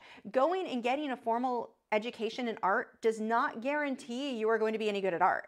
You might be, but you were probably already good going into it. That is something, and the reason I'm bringing this up is some people limit themselves. They get discouraged thinking, well, I'm just a self-taught artist. That's not a bad thing. It doesn't make a huge difference one way or another. Most of the better artists I know, most amazing artists, this is in the way, there we go. Most of the most amazing artists, my grammar, my gosh, most amazing artists you see on Instagram, on wherever, online, on YouTube, most were self-taught. Some did have formal training, not that many. The vast majority of amazing artists out there are self-taught. Don't let the idea of, well, I didn't go to college or I'm self-taught slow you down at all. This is one of the best times in history, I think, to become an artist because there's so many resources available to you. You've got lessons, Patreon lessons, $4 a month. You can get over 300 lessons right there. That would have been unheard of in the past. And even like back when you did have videos out there, you were paying anywhere from $30 to $60 for a single lesson. So this is incredible, this time in history. All the free videos on YouTube. We've got books. We have so many resources. You do not have to have a formal education. You do not need to go to college. That is not what's going to determine whether you're good or not. I know so many artists who went to college and they're terrible at art, like terrible at art. So and I don't just mean because they like a style I don't like. I mean, they're trying to do realism and they're just bad at it. So that doesn't mean they can't be good, but going to college isn't the thing that's going to necessarily make the difference for you. So don't let this idea that I'm a beginner artist or a self-taught artist, or when you hear the term outside art, it's so often an excuse, just kind of a cop-out of, I don't have to put in the effort and learn how to do this well. If you want to be good at something, if realism is your thing, if you're interested in it, but you're like, I'm never going to be that good, don't limit yourself by that. You're the one limited. You're the reason that idea is the reason you're not going to progress. But if you can realize, I can accomplish anything, I can do anything, you will get better. When I learned, I didn't even have lessons. I didn't like, there were no online lessons. I'm old. Internet wasn't a thing when I was learning to paint. This was something that you just figure out with trial and error. You guys have it easier now because you can skip a lot of my error because you can watch a video and see how, oh, that's an easier way to layer things. That makes more sense. There's nothing about being self-taught that should be holding you back. Like, that concept isn't at all a hindrance to how good you can get. Okay, so let's go on to the questions. Oh, we've got a bid for that painting. Yay. Okay, questions. Where are we? My brain just shut down for a moment there. Drink of water. Okay. Violet Sky said, are you taking steps to prevent your art from being used in AI? Is there anything that can be done? Also, can AI steal images from social media? People don't, the AI thing. AI is so interesting because people will argue they're not stealing it, they're being inspired by it. It's copying the pixels in the same order the other pixels were. That's a copy. If I did that in my art, I just want to clarify this because people like to get all freaked out about the AI's not copying. It's copying the same way that I would, and it's not legal for me to do that. I can't legally look at a photo or a painting from somebody else unless it's like Van Gogh where it's outside of copyright, you know, so old that we can copy that. Somebody used that as an excuse saying, well, you can, you know, artists are copying Van Gogh and we don't sue them. Yeah, because it's legal. You can't take a current modern artist and copy their work. I can't do that, so AI shouldn't be able to do it either. You can't say, well, it's just being inspired by it. I can't be inspired to the extent that you can recognize that as me copying something. Like, it's the same thing. It's word games. So I think at this point, to my understanding, and I could have some of this wrong, but we need the law to get involved. And I think that it will get caught up. It's just not there yet. I have heard that some of the different AIs are starting to limit where they get their references or their inspiration. They're just copying pixels. It's the same thing. Reword it however you want. Walks like a duck, looks like a duck. It's a freaking copyright violation. So that is not it's a little frustrating for me. But I think that we just need the law to catch up with it because it is essentially stealing. If it looks just like my art, I don't care how you worded it, it's still like that is still copying. If you copied it at the same level that the AI is, you could be sued. So why isn't the AI? There's this weird loophole, the legal thing. The law just needs to catch up with the technology. How long that'll take, I don't know. That is a concern. There's nothing we can do about it. There's absolutely nothing unless artists have the money, and let's be realistic, most of us do not, to go and pursue legal action against some of these, but because it's this weird loophole, it's kind of a nightmare right now, so hopefully that is something that will be corrected in the future, but it always cracks me up because AI art is a weird thing. You've got a camp of people who are very unbalanced. Overall, I've watched some of their videos and they cry a lot in their videos. It's kind of weird. But some of these artists are crying literally about AI. There's no reason to do art and I'm not going to be able to make money because AI, people are just going to use AI for everything. People have said that about every single advancement in technology. They've said it about every single advancement in medium. There was a point where people said no one would oil paint anymore because they're just going to use acrylic paints, and oil painters were upset about that. Everybody's always claiming the sky is falling over something. This is not one of those things that I think is that big of a deal. I read a lot, and I know I've talked about this a bit before, but there are a lot of people who are coming in and telling stories and they're repeating the same story of something that happened. It's freaking fan fiction. They're going to Reddit because Reddit is like land of not geniuses and liars, really. And they just make up these stories. Oh yeah, well this happened to me one day. And you're like, that didn't happen. No one would word something in the way you just worded it. So I know just based on that, like there's so many red flags in your little fan fiction that didn't happen. So there's a lot of stories coming up on Reddit is usually where they originate from where people are like, well, this one guy was working on a book for somebody, they were illustrating it, and then the guy who hired him came back and they hadn't finished paying him, but they said, you know what, we're not going to hire you, we're going to use your work in AI and have the AI finish it. I know you'll understand. The ending with I know you'll understand was just like the cherry on the top of the BS cake that you just made up that whole story. That didn't happen. These stories of people losing money, and it's mostly out of the UK. They're the main artists that are losing money right now. Why would it be the UK and not, this is all international. Why would it just be out of the UK? Again, you throw in these details, like they want to throw in extra details into their stories, and it's like, and now I know you're full of BS. Like I know you're making it up, because that's not how that works. And I just, oh, it's so frustrating to me. So you've got this camp of artists who are freaking out. There's no reason to be an artist anymore, and kids are going to grow up and not want to do art because they can't make a living from it. That's been a challenge the entire history of art, besides those who had patrons, or were, patrons like royalty or whatever that were hiring them. But making a living out of art has always been a challenge for us. So we need to adapt with it. I actually am a huge fan of AI right now because I'm using it in Premiere Pro when I edit my videos. I didn't even know they did this. They have an AI thing for auto-generated captions for, and it's really accurate, even with how fast I talk, super accurate. There's it's changing the music. I don't know if you've watched any of my last few shorts, my YouTube shorts. They are the music. I took a song that was like 3 minutes long and just used this AI portion of Premiere Pro and edited it, and it cut it in a way. It remixed the song so it sounded like it was as long as my video, like exact. And you can't even tell it cut it. You can't tell it read it. It's amazing what some of this can do. The AI technology right now, I'm more interested in how we can utilize it for our art. I would like to see AI get to the point where I can be like, okay, here's this chickadee, but I want lighting that's super strong coming from this side. What happens if we adjust the lighting and you could do kind of a 3D model of moving it around, or I don't know. I'm interested in seeing where AI goes, where as artists we can use it to do even like to better ourselves, to better our own work. This could be good for us, but we have too many people right now who are crying, telling us it's the end of the world. Now the copyright thing, I have a huge issue with that. That needs to be fixed. I just spit. That is super classy. Aren't you glad you are in the other room right now?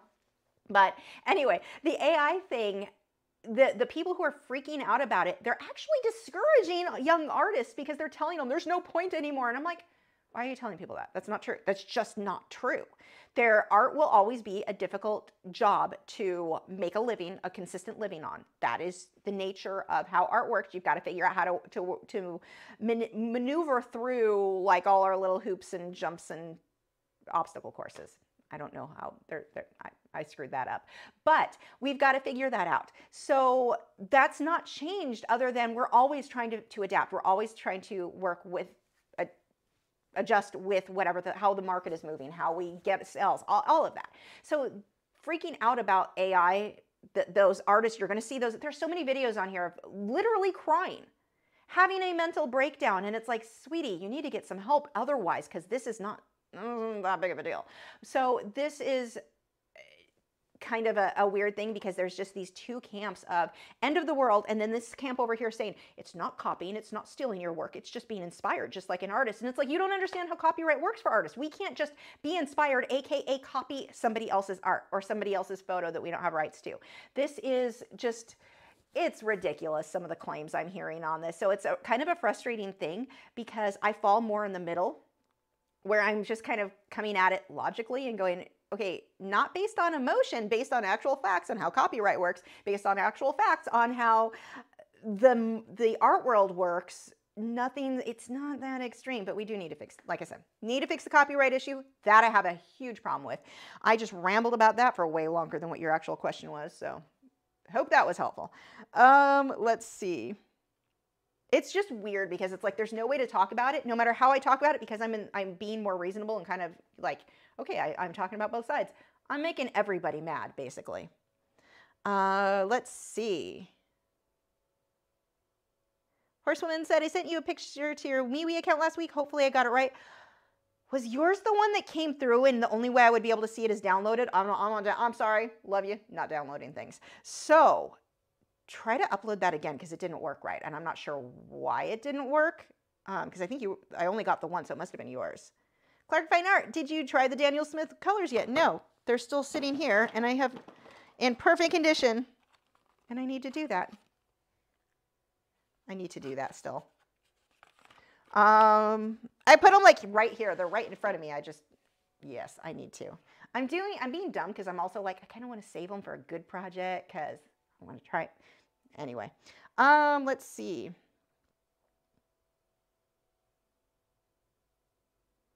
Dolphin Soul, should I do flowers or spring vibes should do flowers or spring vibes in the next lesson? I agree. Princess, God, I can't read. Well, these aren't the right glasses for reading, so that's one of the problems. Princella Gates said, love your videos, makes me want to start back. You should. Yay. I like to hear that. You should start. Let's see. Annie said, okay, question. What brand of watercolor palettes are being used and what pencils are going to be used, please? So all the supplies are listed in the video description. These are all the Schmincke I paid. I know that there's better, like people have less expensive ways to do this, but these are all the Schmincke ones that I went with because I was being a bit of a label whore on that. And if I was going to go with that brand of watercolor, I wanted the same in that, but I paid extra for getting the label, which is kind of pointless. So I make questionable life choices sometimes. Charity said, just search your Patreon videos and you've already done a lilac breasted roller. Yes, I have. Laughing at myself so hard right now. What do you want to bet I found that bird through your Patreon video?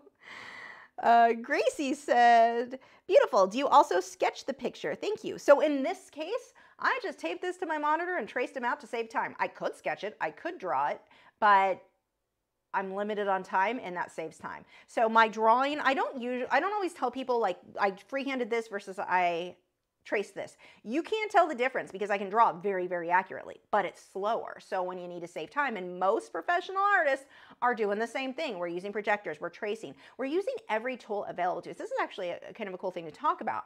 We have a tendency to want to hobble ourselves. We make rules for ourselves. Random people on the internet are the ones liking to make rules and trying to tell everyone else, dictate how everyone else should live their lives and draw their artwork. So you have just ridiculous rules of don't trace. You mean don't save time? Okay. Should I also mow my lawn with a pair of scissors? Is that like, I don't know why I would make it more difficult for myself because I can draw accurately. They will tell you don't erase, don't do this. There's so many don'ts. Don't do that, don't do this. Keep your work archival. I have an issue with that if you're selling your work. I do think we need to be using archival materials because somebody is not going to be happy if they got this and everything faded and just the color disappeared in a few years because I didn't use archival materials. So that is my one like personal rule that I wish more people who sold their work would stick with. Use archival materials if you're selling your work. But other than that, if you want to erase, erase. You want to trace, trace. If you want to make a printout on a piece of archival, ideally paper, and Mod Podge that to the work and paint over that. I don't care how you create something that's awesome. I only care that you created something that's awesome. Use any tools, any technique, any method that gets you to create the awesome artwork. That's all that matters. That end result is what matters. A lot of people setting these rules, don't use a reference photo, don't trace. They like to say if your buyers knew you traced, they don't care. No one cares. They care about what that end result is. And they don't know if I traced or I freehanded because it looked freehanded. Is that the right grammar? It looks exactly the same. You cannot tell a difference. Some of my portraits on my website were freehanded, some were traced. Go ahead and tell me which ones were which. You can't because I can draw accurately. So for those who can't draw accurately, it will help you to notice things. It'll help you to start drawing more accurately. And then for those of us who already can, it just saves time. So I don't like the idea of limiting how you create. I only care about what you create. And that it was done legally. Don't steal reference photos. Don't copy somebody else. So you know that.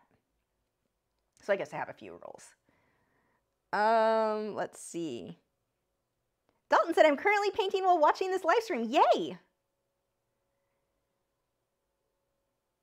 Let's see. Annie said, regarding bird suggestions, I'm a fan of hummingbirds, so wouldn't mind seeing that done in watercolor. Ooh, hummingbird would be great too. That would actually, those little details, that's definitely on the upcoming list of for sures. Like, I don't know if it'll be this week's, but it's coming for sure. Annie also suggested a rose finch. I'd have to look that one up. Starving Artist Collective said, after all the art questions are answered, what books, movies, TV series are you reading and watching this month? So what is it? Shadow and Bone, Bone and Shadow, Shadow and something. I loved those books. They're so good. And the TV show, I think it's Netflix, so good. Like, it is so close to the books, only it's really interesting because the books, you have the initial, is it Shadow and Bone? I'm screwing up the names. I don't remember names of things. So you had the initial series, but you also had the crow, the crows, the something with crows.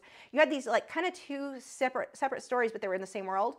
They combined them into like the same season in such an amazing way. Like, it is so good. I love how they did it. I don't often think that the show is as good as a book.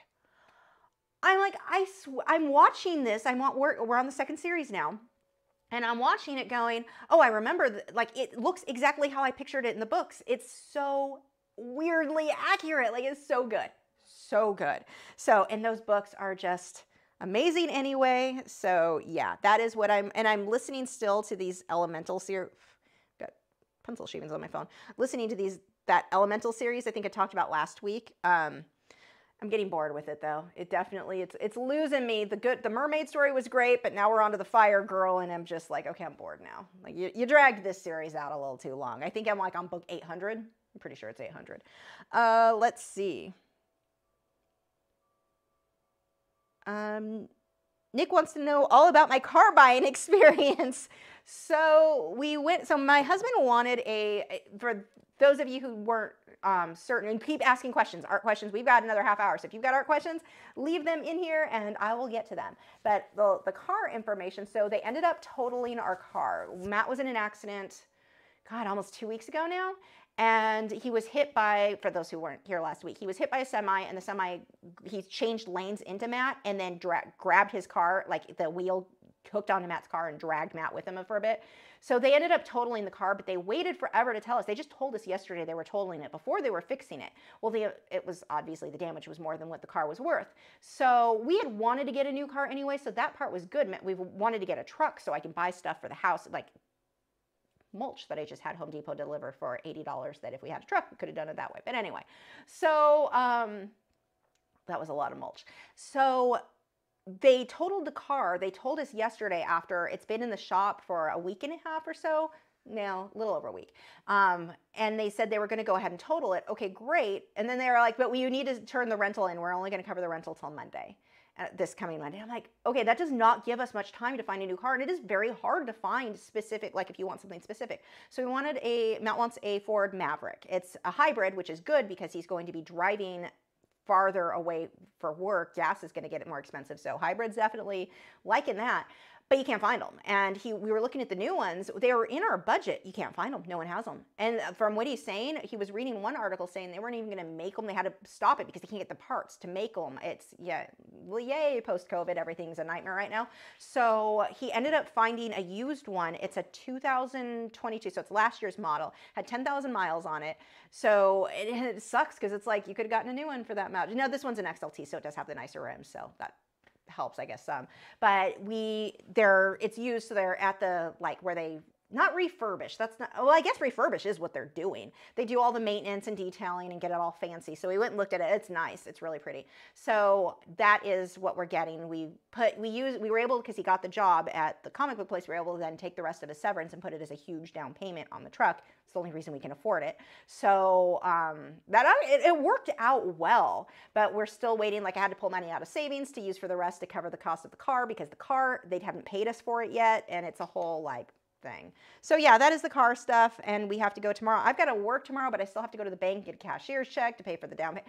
It's annoying, but it's all like set. So he'll have his the truck we can go drop off the rental car, and all that will be done before he starts his new job on Monday. So it's good, but it's definitely, yeah, it's been a lot. Like, I was working till 3 a.m. last night. I did not get so much work done I needed to get done because it just going and buying a car just takes forever. So we were lucky he was able to find what he wanted. Yeah, it was a used one, but you know, it's not super high on miles. Looks nice, whatever. Okay. Have I heard of Scott Christian Saba? No, I have not. Julie said, I'm trying to start my art business. Do you have any suggestions or tutorials on art business on how to start a YouTube channel, etc.? So there are a few YouTube channels I definitely recommend. Think Media is probably at the top of my list. And it depends like what you're working on. What are you focused on first? So there's so much to learn. At this point, just make any video and get it on your channel. You just need to start doing, even if you never publish it. You just need to start getting content made and start learning the editing process. Once you start that, delve into the delve, is that a word? That's not, I'm not using that properly. Dive, I don't know. I'm really tired. So once you get into, like you started editing, then you're gonna start doing some more advanced techniques. Maybe get a better editor. I wouldn't start with like Premiere Pro is what I use. It's expensive. Like have the whole Adobe suite, so it also includes Photoshop, Lightroom, all the other stuff. Adobe, what is it, Audition, which I don't use. But you've got all After Effects and all that, which I also don't use because I don't know how. But start small. Keep it simple. When you're starting the business, start on the small, just get started. One of the mistakes a lot of people make when they start a business, and we'll use this as an example because you said you wanted to go into YouTube, but anything that you want to get started with, they think, okay, it's really overwhelming to edit and make my video as good as this other person's video. Well, I'm going to have to learn how to do it. I need to learn how to do it first before I upload, before I post things. No, don't do that. Start posting now. Even if you don't publish it, it's okay. But I want you to start making the video, make the content, and upload it. And then at least watch it yourself, have friends and family watch it to kind of get an idea of what you might want to change. But don't worry that your video is not as polished as somebody else's right now. Just produce anything. But channels that I recommend, Think Media is the top of my list. Some of the other ones are more advanced. I wouldn't even start you there yet. Think Media is good. Trying to think of some of the other editor. There's two others that I really like. What is that guy's name? He has really curly hair. That's how I remember. Let me pull that up on my own YouTube channel. I don't know if I can easily do that. He hasn't posted much at all lately, so I probably can't easily find it. Think Media is at the top, so I would start there. That's a good place to start. Start with Think Media. Just start creating and start learning. And the nice thing with Think Media, they also will share a lot of information as far as technology to use. The cameras they recommend, things like that are really helpful. So they've got great content, but just get started. Just do it. Make a goal of at least one video a week. Do you have to stick with that? No, ideally more. More is better, but just start. You have to start somewhere and don't wait. People have a tendency, we'll use Christian as an example, my friend Christian Ross, phenomenal music, and I say this to his face, so I'm not talking behind his back. Phenomenal musician. He could go far with his music, or could have. I don't know how much he's doing it anymore. But one of the things when we were in a band, this was, 10, 15 years ago. So we're in a band, and his music was great, his skill level, everything was good, but he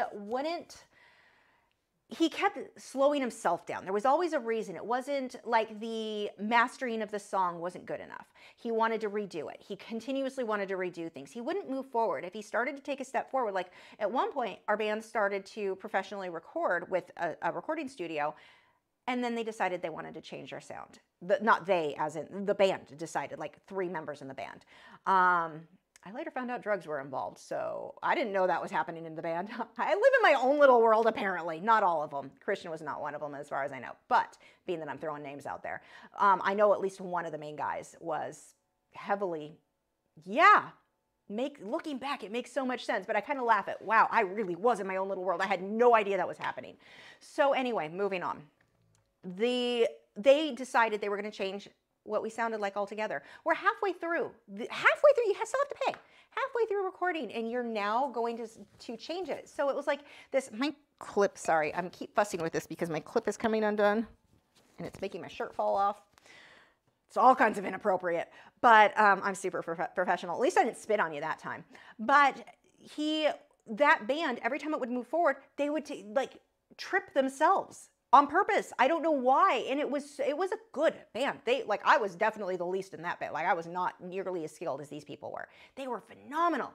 And they just kept doing it. I finally quit because I was like, and then everyone else quit when I quit, because it was like, I'm not wasting my time with this anymore. But the point of that story was you have these people who can be super, super skilled, but they're so like, this isn't perfect. I want to change this. I want to change that. And they never move forward because of it.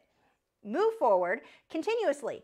It doesn't matter if what you produced was bad. Produce something, create something.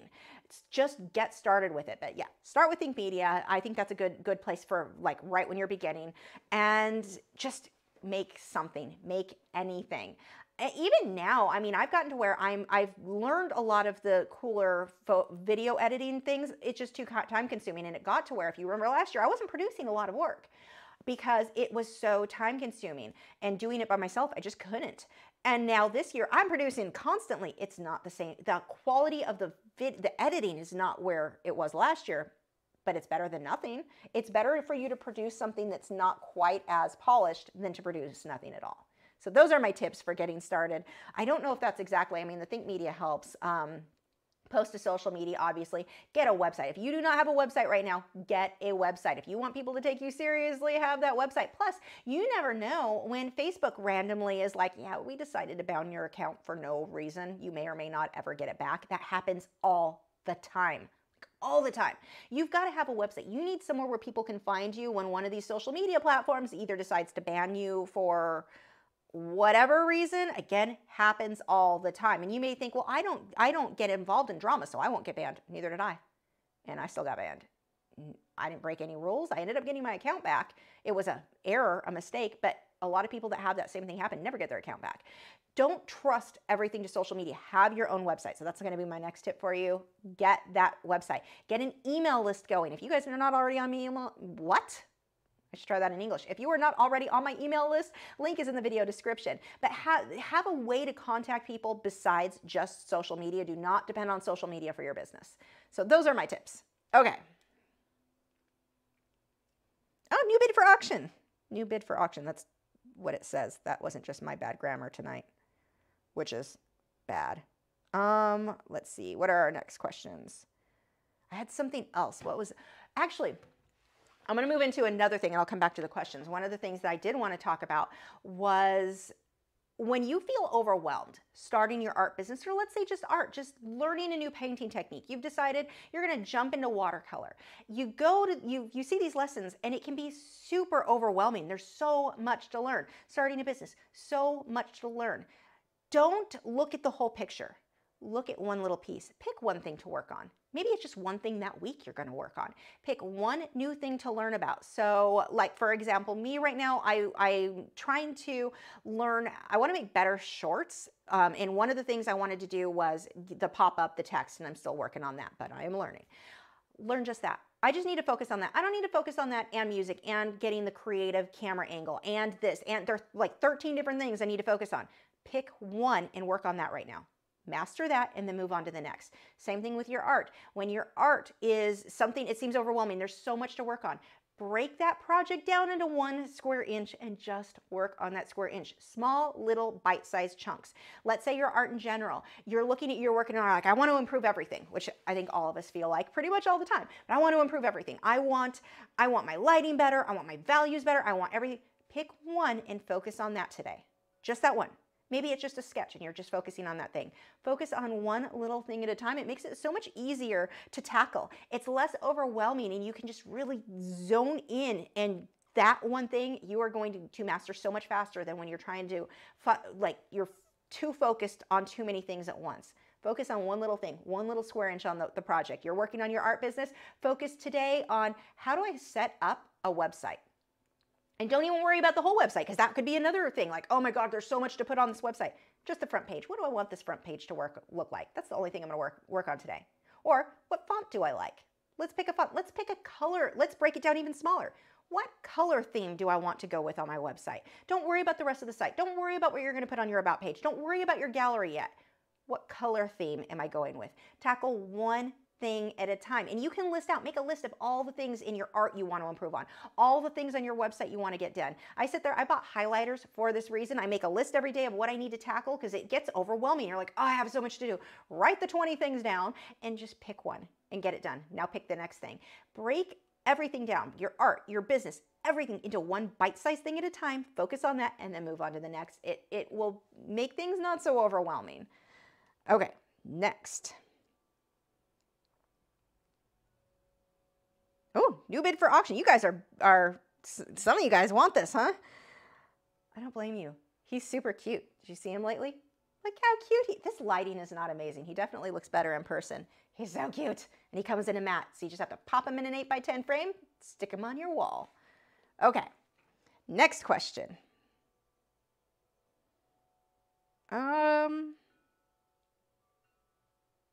Dolphin Soul's suggestion for birds were a shoebill stork. I have photos of them too that I took.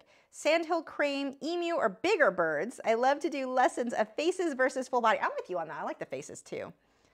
Angela said, I'd love to see a painting of the greyhounds. You know, I did do an oil painting of Gibson, but I have not done one of Wade yet. I need to paint the bad cow one of these days.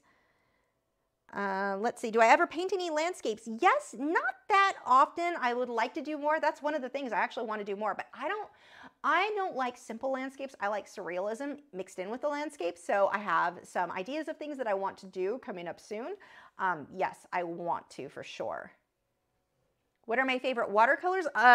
Well, I would say Schmincke, except that's all I've used really, besides like Crayola or Prang or that crap. And it's, trust me, not the same. Like, if you want to get started in watercolor, don't start with crap, like don't start with Prang or Crayola and think that you're going to get a good experience, a good feel on whether or not you like it or not. You will not. It is not the same beast.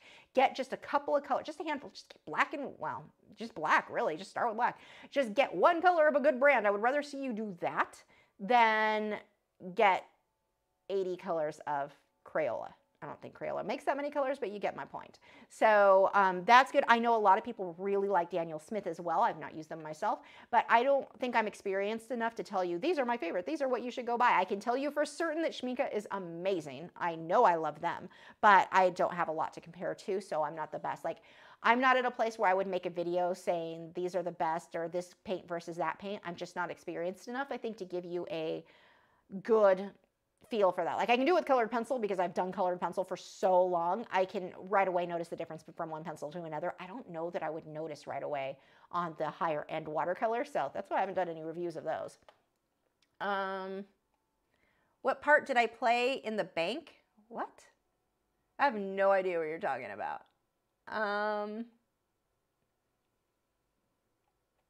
Let's see. Do we have questions on here?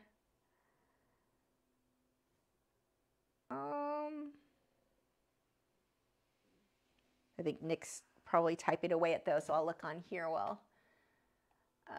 Let's see, there was one I missed. Delve or dive, both work. Okay, thank you, Joseph. You know how you say something, like I read things over and over, and when you say it out loud on your own, you're like, wait, that didn't come out. That doesn't sound right to me. I don't know. Like randomly, the word refrigerator, I'm like, wait, that word doesn't sound right. I think I'm pronouncing it wrong. Like just super random. No? Okay, just me. My little frogs are starting to chirp. Let's see. Dolphin Soul, could you have done the same look tonight with Inktense? Sort of. Like, I can make Inktense look just like this, but colored pencil does not stick as well to Inktense as it does to watercolor. I'm not sure why that is, but it's almost like Inktense sets on top of the paper more maybe, or I don't know if this is not a scientific explanation, it's just what it feels like to me. It feels like Inktense sets on top more, and so there's just not as much tooth, whereas the watercolor feels like it soaks more.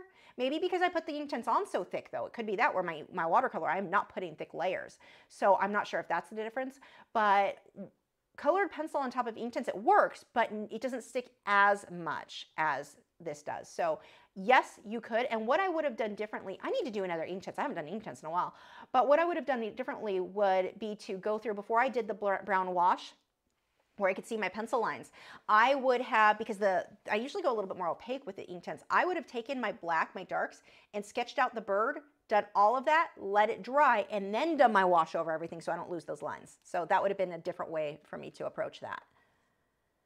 Dalton said, are the Winsor & Newton pigment markers alcohol-based? They are not. I don't think they are. Well, I know that they're light-fast. And alcohol-based markers, the normal ones, are not light-fast. Like your Copics, those are going to fade. Those are not light-fast. Whereas the Winsor & Newton pigment markers are. Now, Winsor & Newton pigment markers, they discontinued, but now they have another paint thing that some people have said it's the same thing, just rebranded. I don't know. I haven't talked to them about it myself, but that is what I've heard. So take that with a grain of salt, because I've not confirmed it. So, Hi, Paul. Do I still use Schmincke? Yes, that is what I use tonight. Let's see, we've got 10 more minutes of the auction and 10 more minutes to chat. If you guys have any questions, I'm trying to think what are the little tidbits of tips that I want to share. Let's see. I'm sure there was something. You know, I guess I can mat this guy. Do you guys want to see how I mat artwork? So he should be the right size. Let me grab tape. I will get him matted. So that could be something fun to do. Oh, my tape is, oh no, I do have it here. This tape, do I have double-sided? I don't think I have that in here right now. Where is that? Okay, you guys are coming with me. I'm leaving the room. Boys, stay. I'll be right back. I mean, you're going to be able to hear me, or you should hear me as I walk through the hallway. I need some double-sided tape that I think I put in the hall storage closet.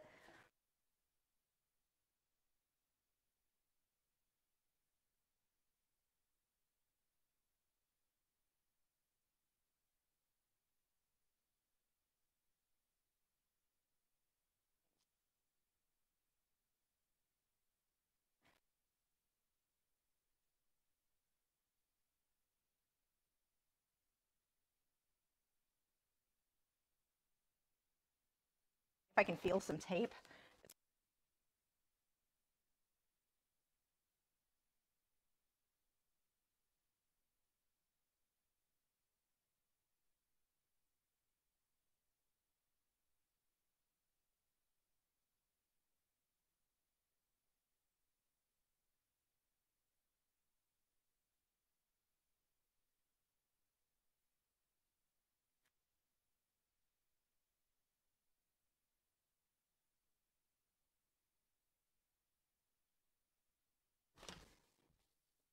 Okay.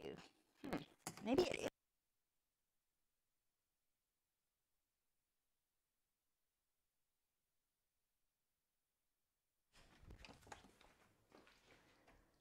Maybe in here?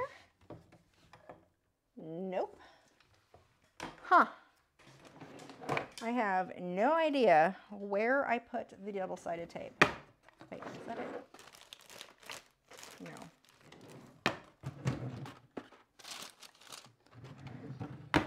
You should have seen how long I spent earlier. I spent about a half hour looking for my mats. I could not find the mats anywhere, and they were sitting right here the whole time. So maybe there's something down here. I've got Scotch tape, but that's not going to work.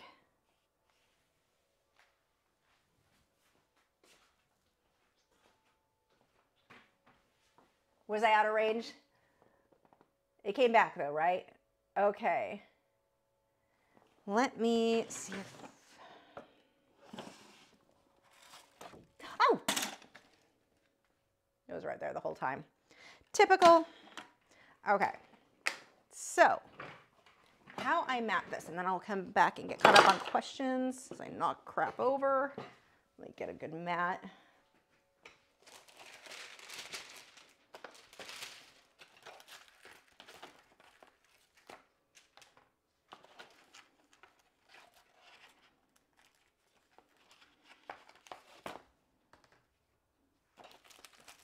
Okay, did this not come with the bags? Okay, I need one more thing. You're probably not going to hear me for just a moment because I need to go grab a bag for this. I will be right back again.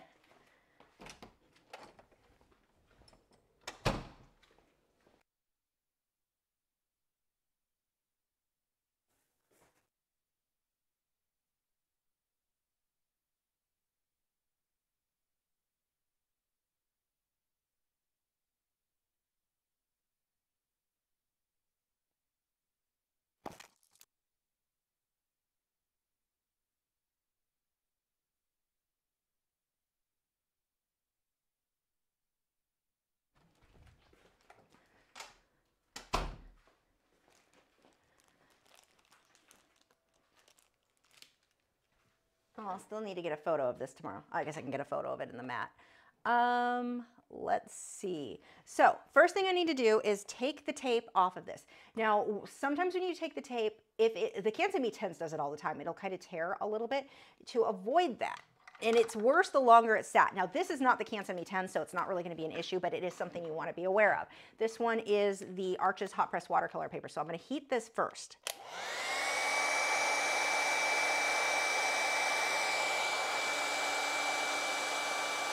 Notice that I'm pulling the tape away from the art. Never pull it in. If you pull it in, if it does start to tear, you tear into the work. We do not want that. So what I'm doing is loosening the adhesive so this comes off without gripping to the paper.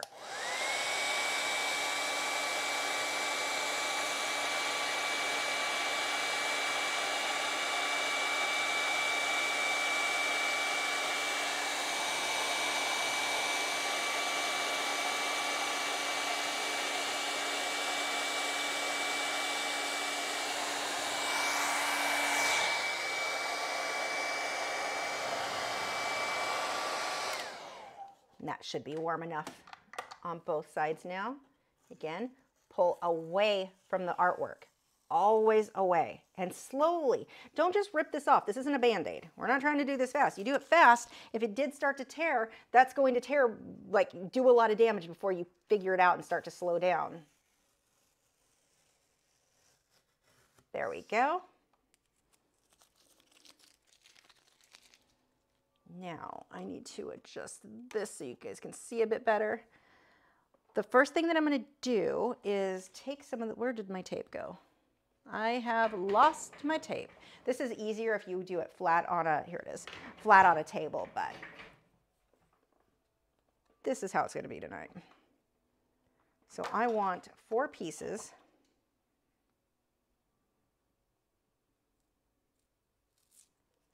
So again, pH neutral, I think you can see that in there. We don't just go and use Scotch tape or regular masking tape. Stick pieces of that on my easel. And where did my mat go?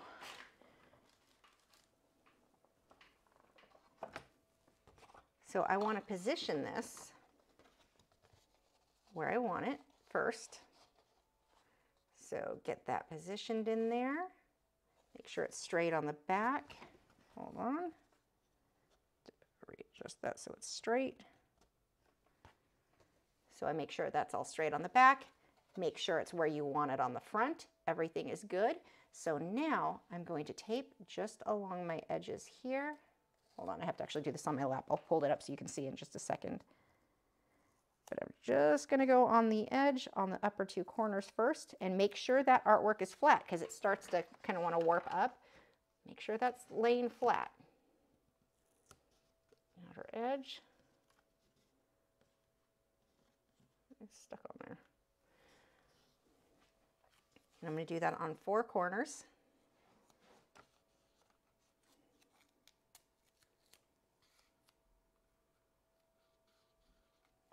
Okay, now I'm going to take my double-sided tape, and this needs to be acid-free. You do not want, this one was acid-free, right? Scotch Create, yeah. You don't want just any double-sided tape. It has to be acid-free because over time, over the years, and it's not like it's gonna happen tomorrow, so you won't realize it's happening, but over time, that will start to yellow the paper. I don't have a lot of space on the edge of this one, so we'll just do like this here and here. Is that flat? That's not flat. I need to flatten this. I'm going to lift this up. There we go.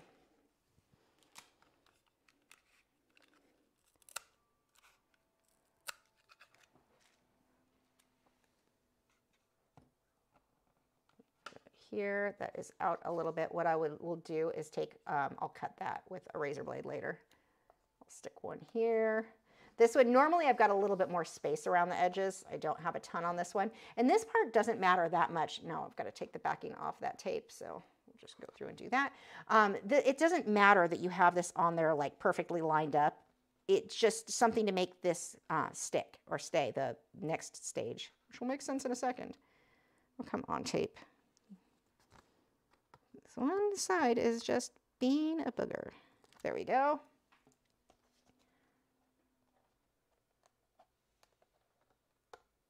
That stick? Nope. And I know that the masking or the tape that I'm using, this double-sided tape, it costs more to make sure that it's the pH neutral. Trust me, do it. That is one thing. If you look at old artwork of mine where I use normal tape, it is brittle and yellow like when I was a kid.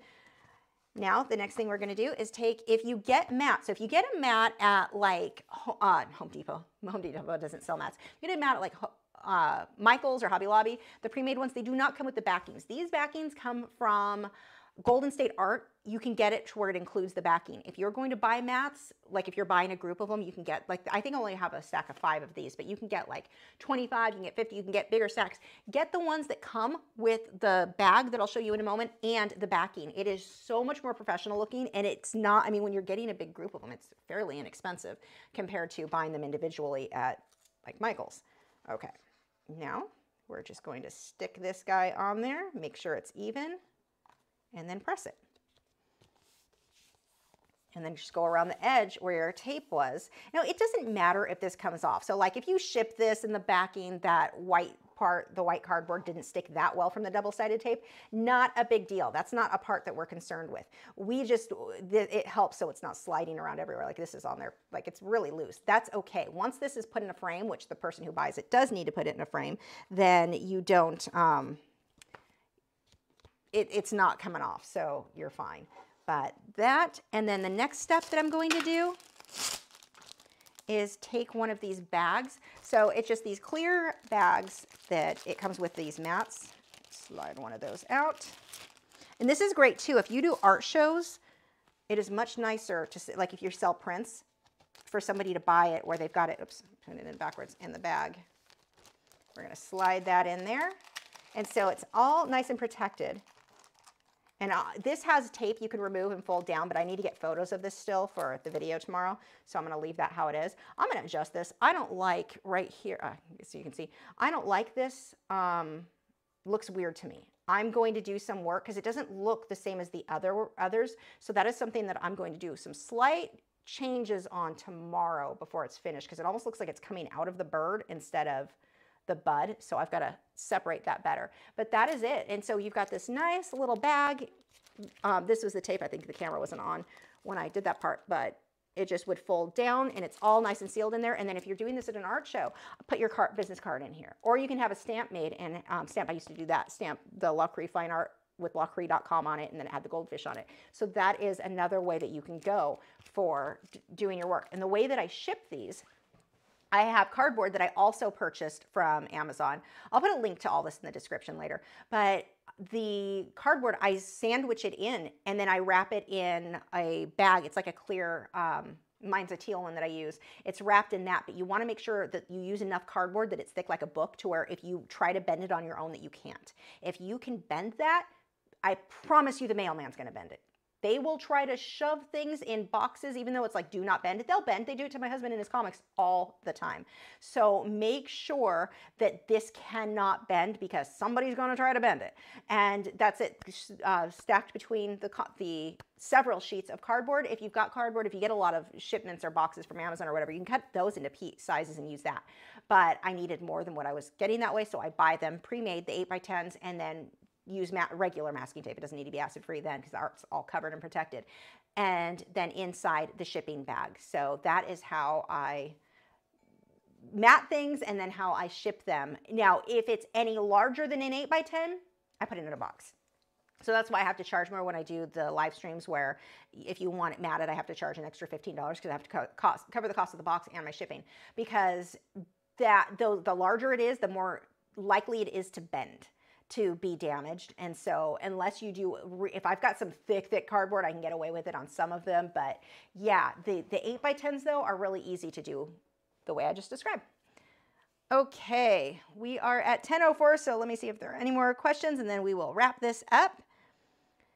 You're right, the boys do want a treat. We're gonna do that. Tammy said, I missed the moment of your talk. Did you or have you worked on drafting film? I've used it once. It was interesting. I didn't love or hate it. It's definitely one of those things I would need more experience with. But it was definitely interesting the one time I used it. Let's see. Starving Artist Collective's bird choices are pink and gray gala. Yeah, I know which those ones are. And the same tree as a koala. Okay, now you're getting a little too advanced.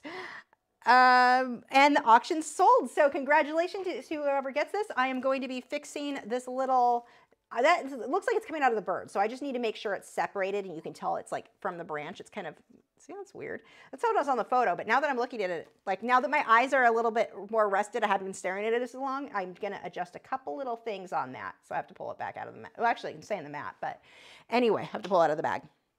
So boys want a treat. Let's see. You guys want a cookie? Yep, there they go. Oh yeah, see, I've been waiting the whole time for this. Oh, Gibson's swallowing so hard right now because his mouth is watering so bad.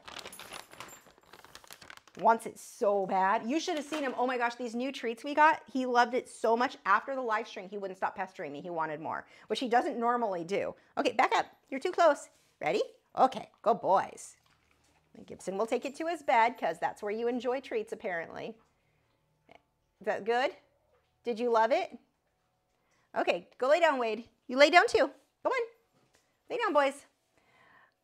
Let's see. Dalton said, every day when you're walking down the street, everybody that you meet has an original point of view.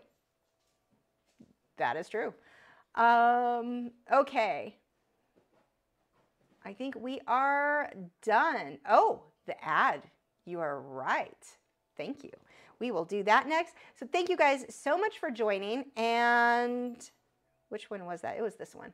Thank you for joining. I will see you guys next week. I'm not sure what we're going to draw. I do have an idea though. Let me know if any of you guys have, you know how I was talking about just the really bad artwork, like just bad. Do you have anything that you did, let's say years ago, that was, you look at, you're like, this was the worst landscape in the history of landscapes, and you're willing to let me share it on a video? I want to take something like that and recreate it and really talk about what makes for a good landscape or a good painting, because we were talking about that so much last week about the lady who just wasn't improving and she was doing these landscapes. And I really want to show you guys what it was, but I can't obviously use her work, and I don't want to ask her because I don't want to make her feel bad if she thinks she loves her work the way it is. But according to what she said, I don't think that's the case. Anyway, I don't know the woman, so I'm not going to go message some stranger and be that big of a jerk. But I'll just talk about them on the internet without giving them their name. Yeah, that's better. So anyway, if you have something that you're like, this is what she was talking about. Like, think Bob Ross, but really, really bad. Like, just, you've done landscapes like that with Little House or whatever, trying to do Kincaid, but it didn't look like Kincaid. If you are willing to let me use that as a lesson, I want to recreate something and show like how we would improve on that and make a lesson out of that. I also was considering doing my own painting of like trying to recreate something that's bad, but I would have to get a bunch of reference photos from other things that weren't good. I don't know what we're going to do, but I want to do a lesson really showing you why some is bad, like picking it apart more. So like a critique, but way more involved than the usual critique. So anyway, that is the plan. I will see you next week. I don't know what we're doing next week yet. Oh yeah, watercolor. No, that was going to be Patreon, was the watercolor bird. I don't know what we're doing for next week's lesson. So coming soon. Horsewoman, please try to message me again with the photo because it did not go through and I don't want to download because that's weird. Anyway, thank you guys so much. I will see you guys next week, and I think that's it. Go check out Patreon if you haven't already. Hey, you. Yes, you. I see all your unused art supplies over there.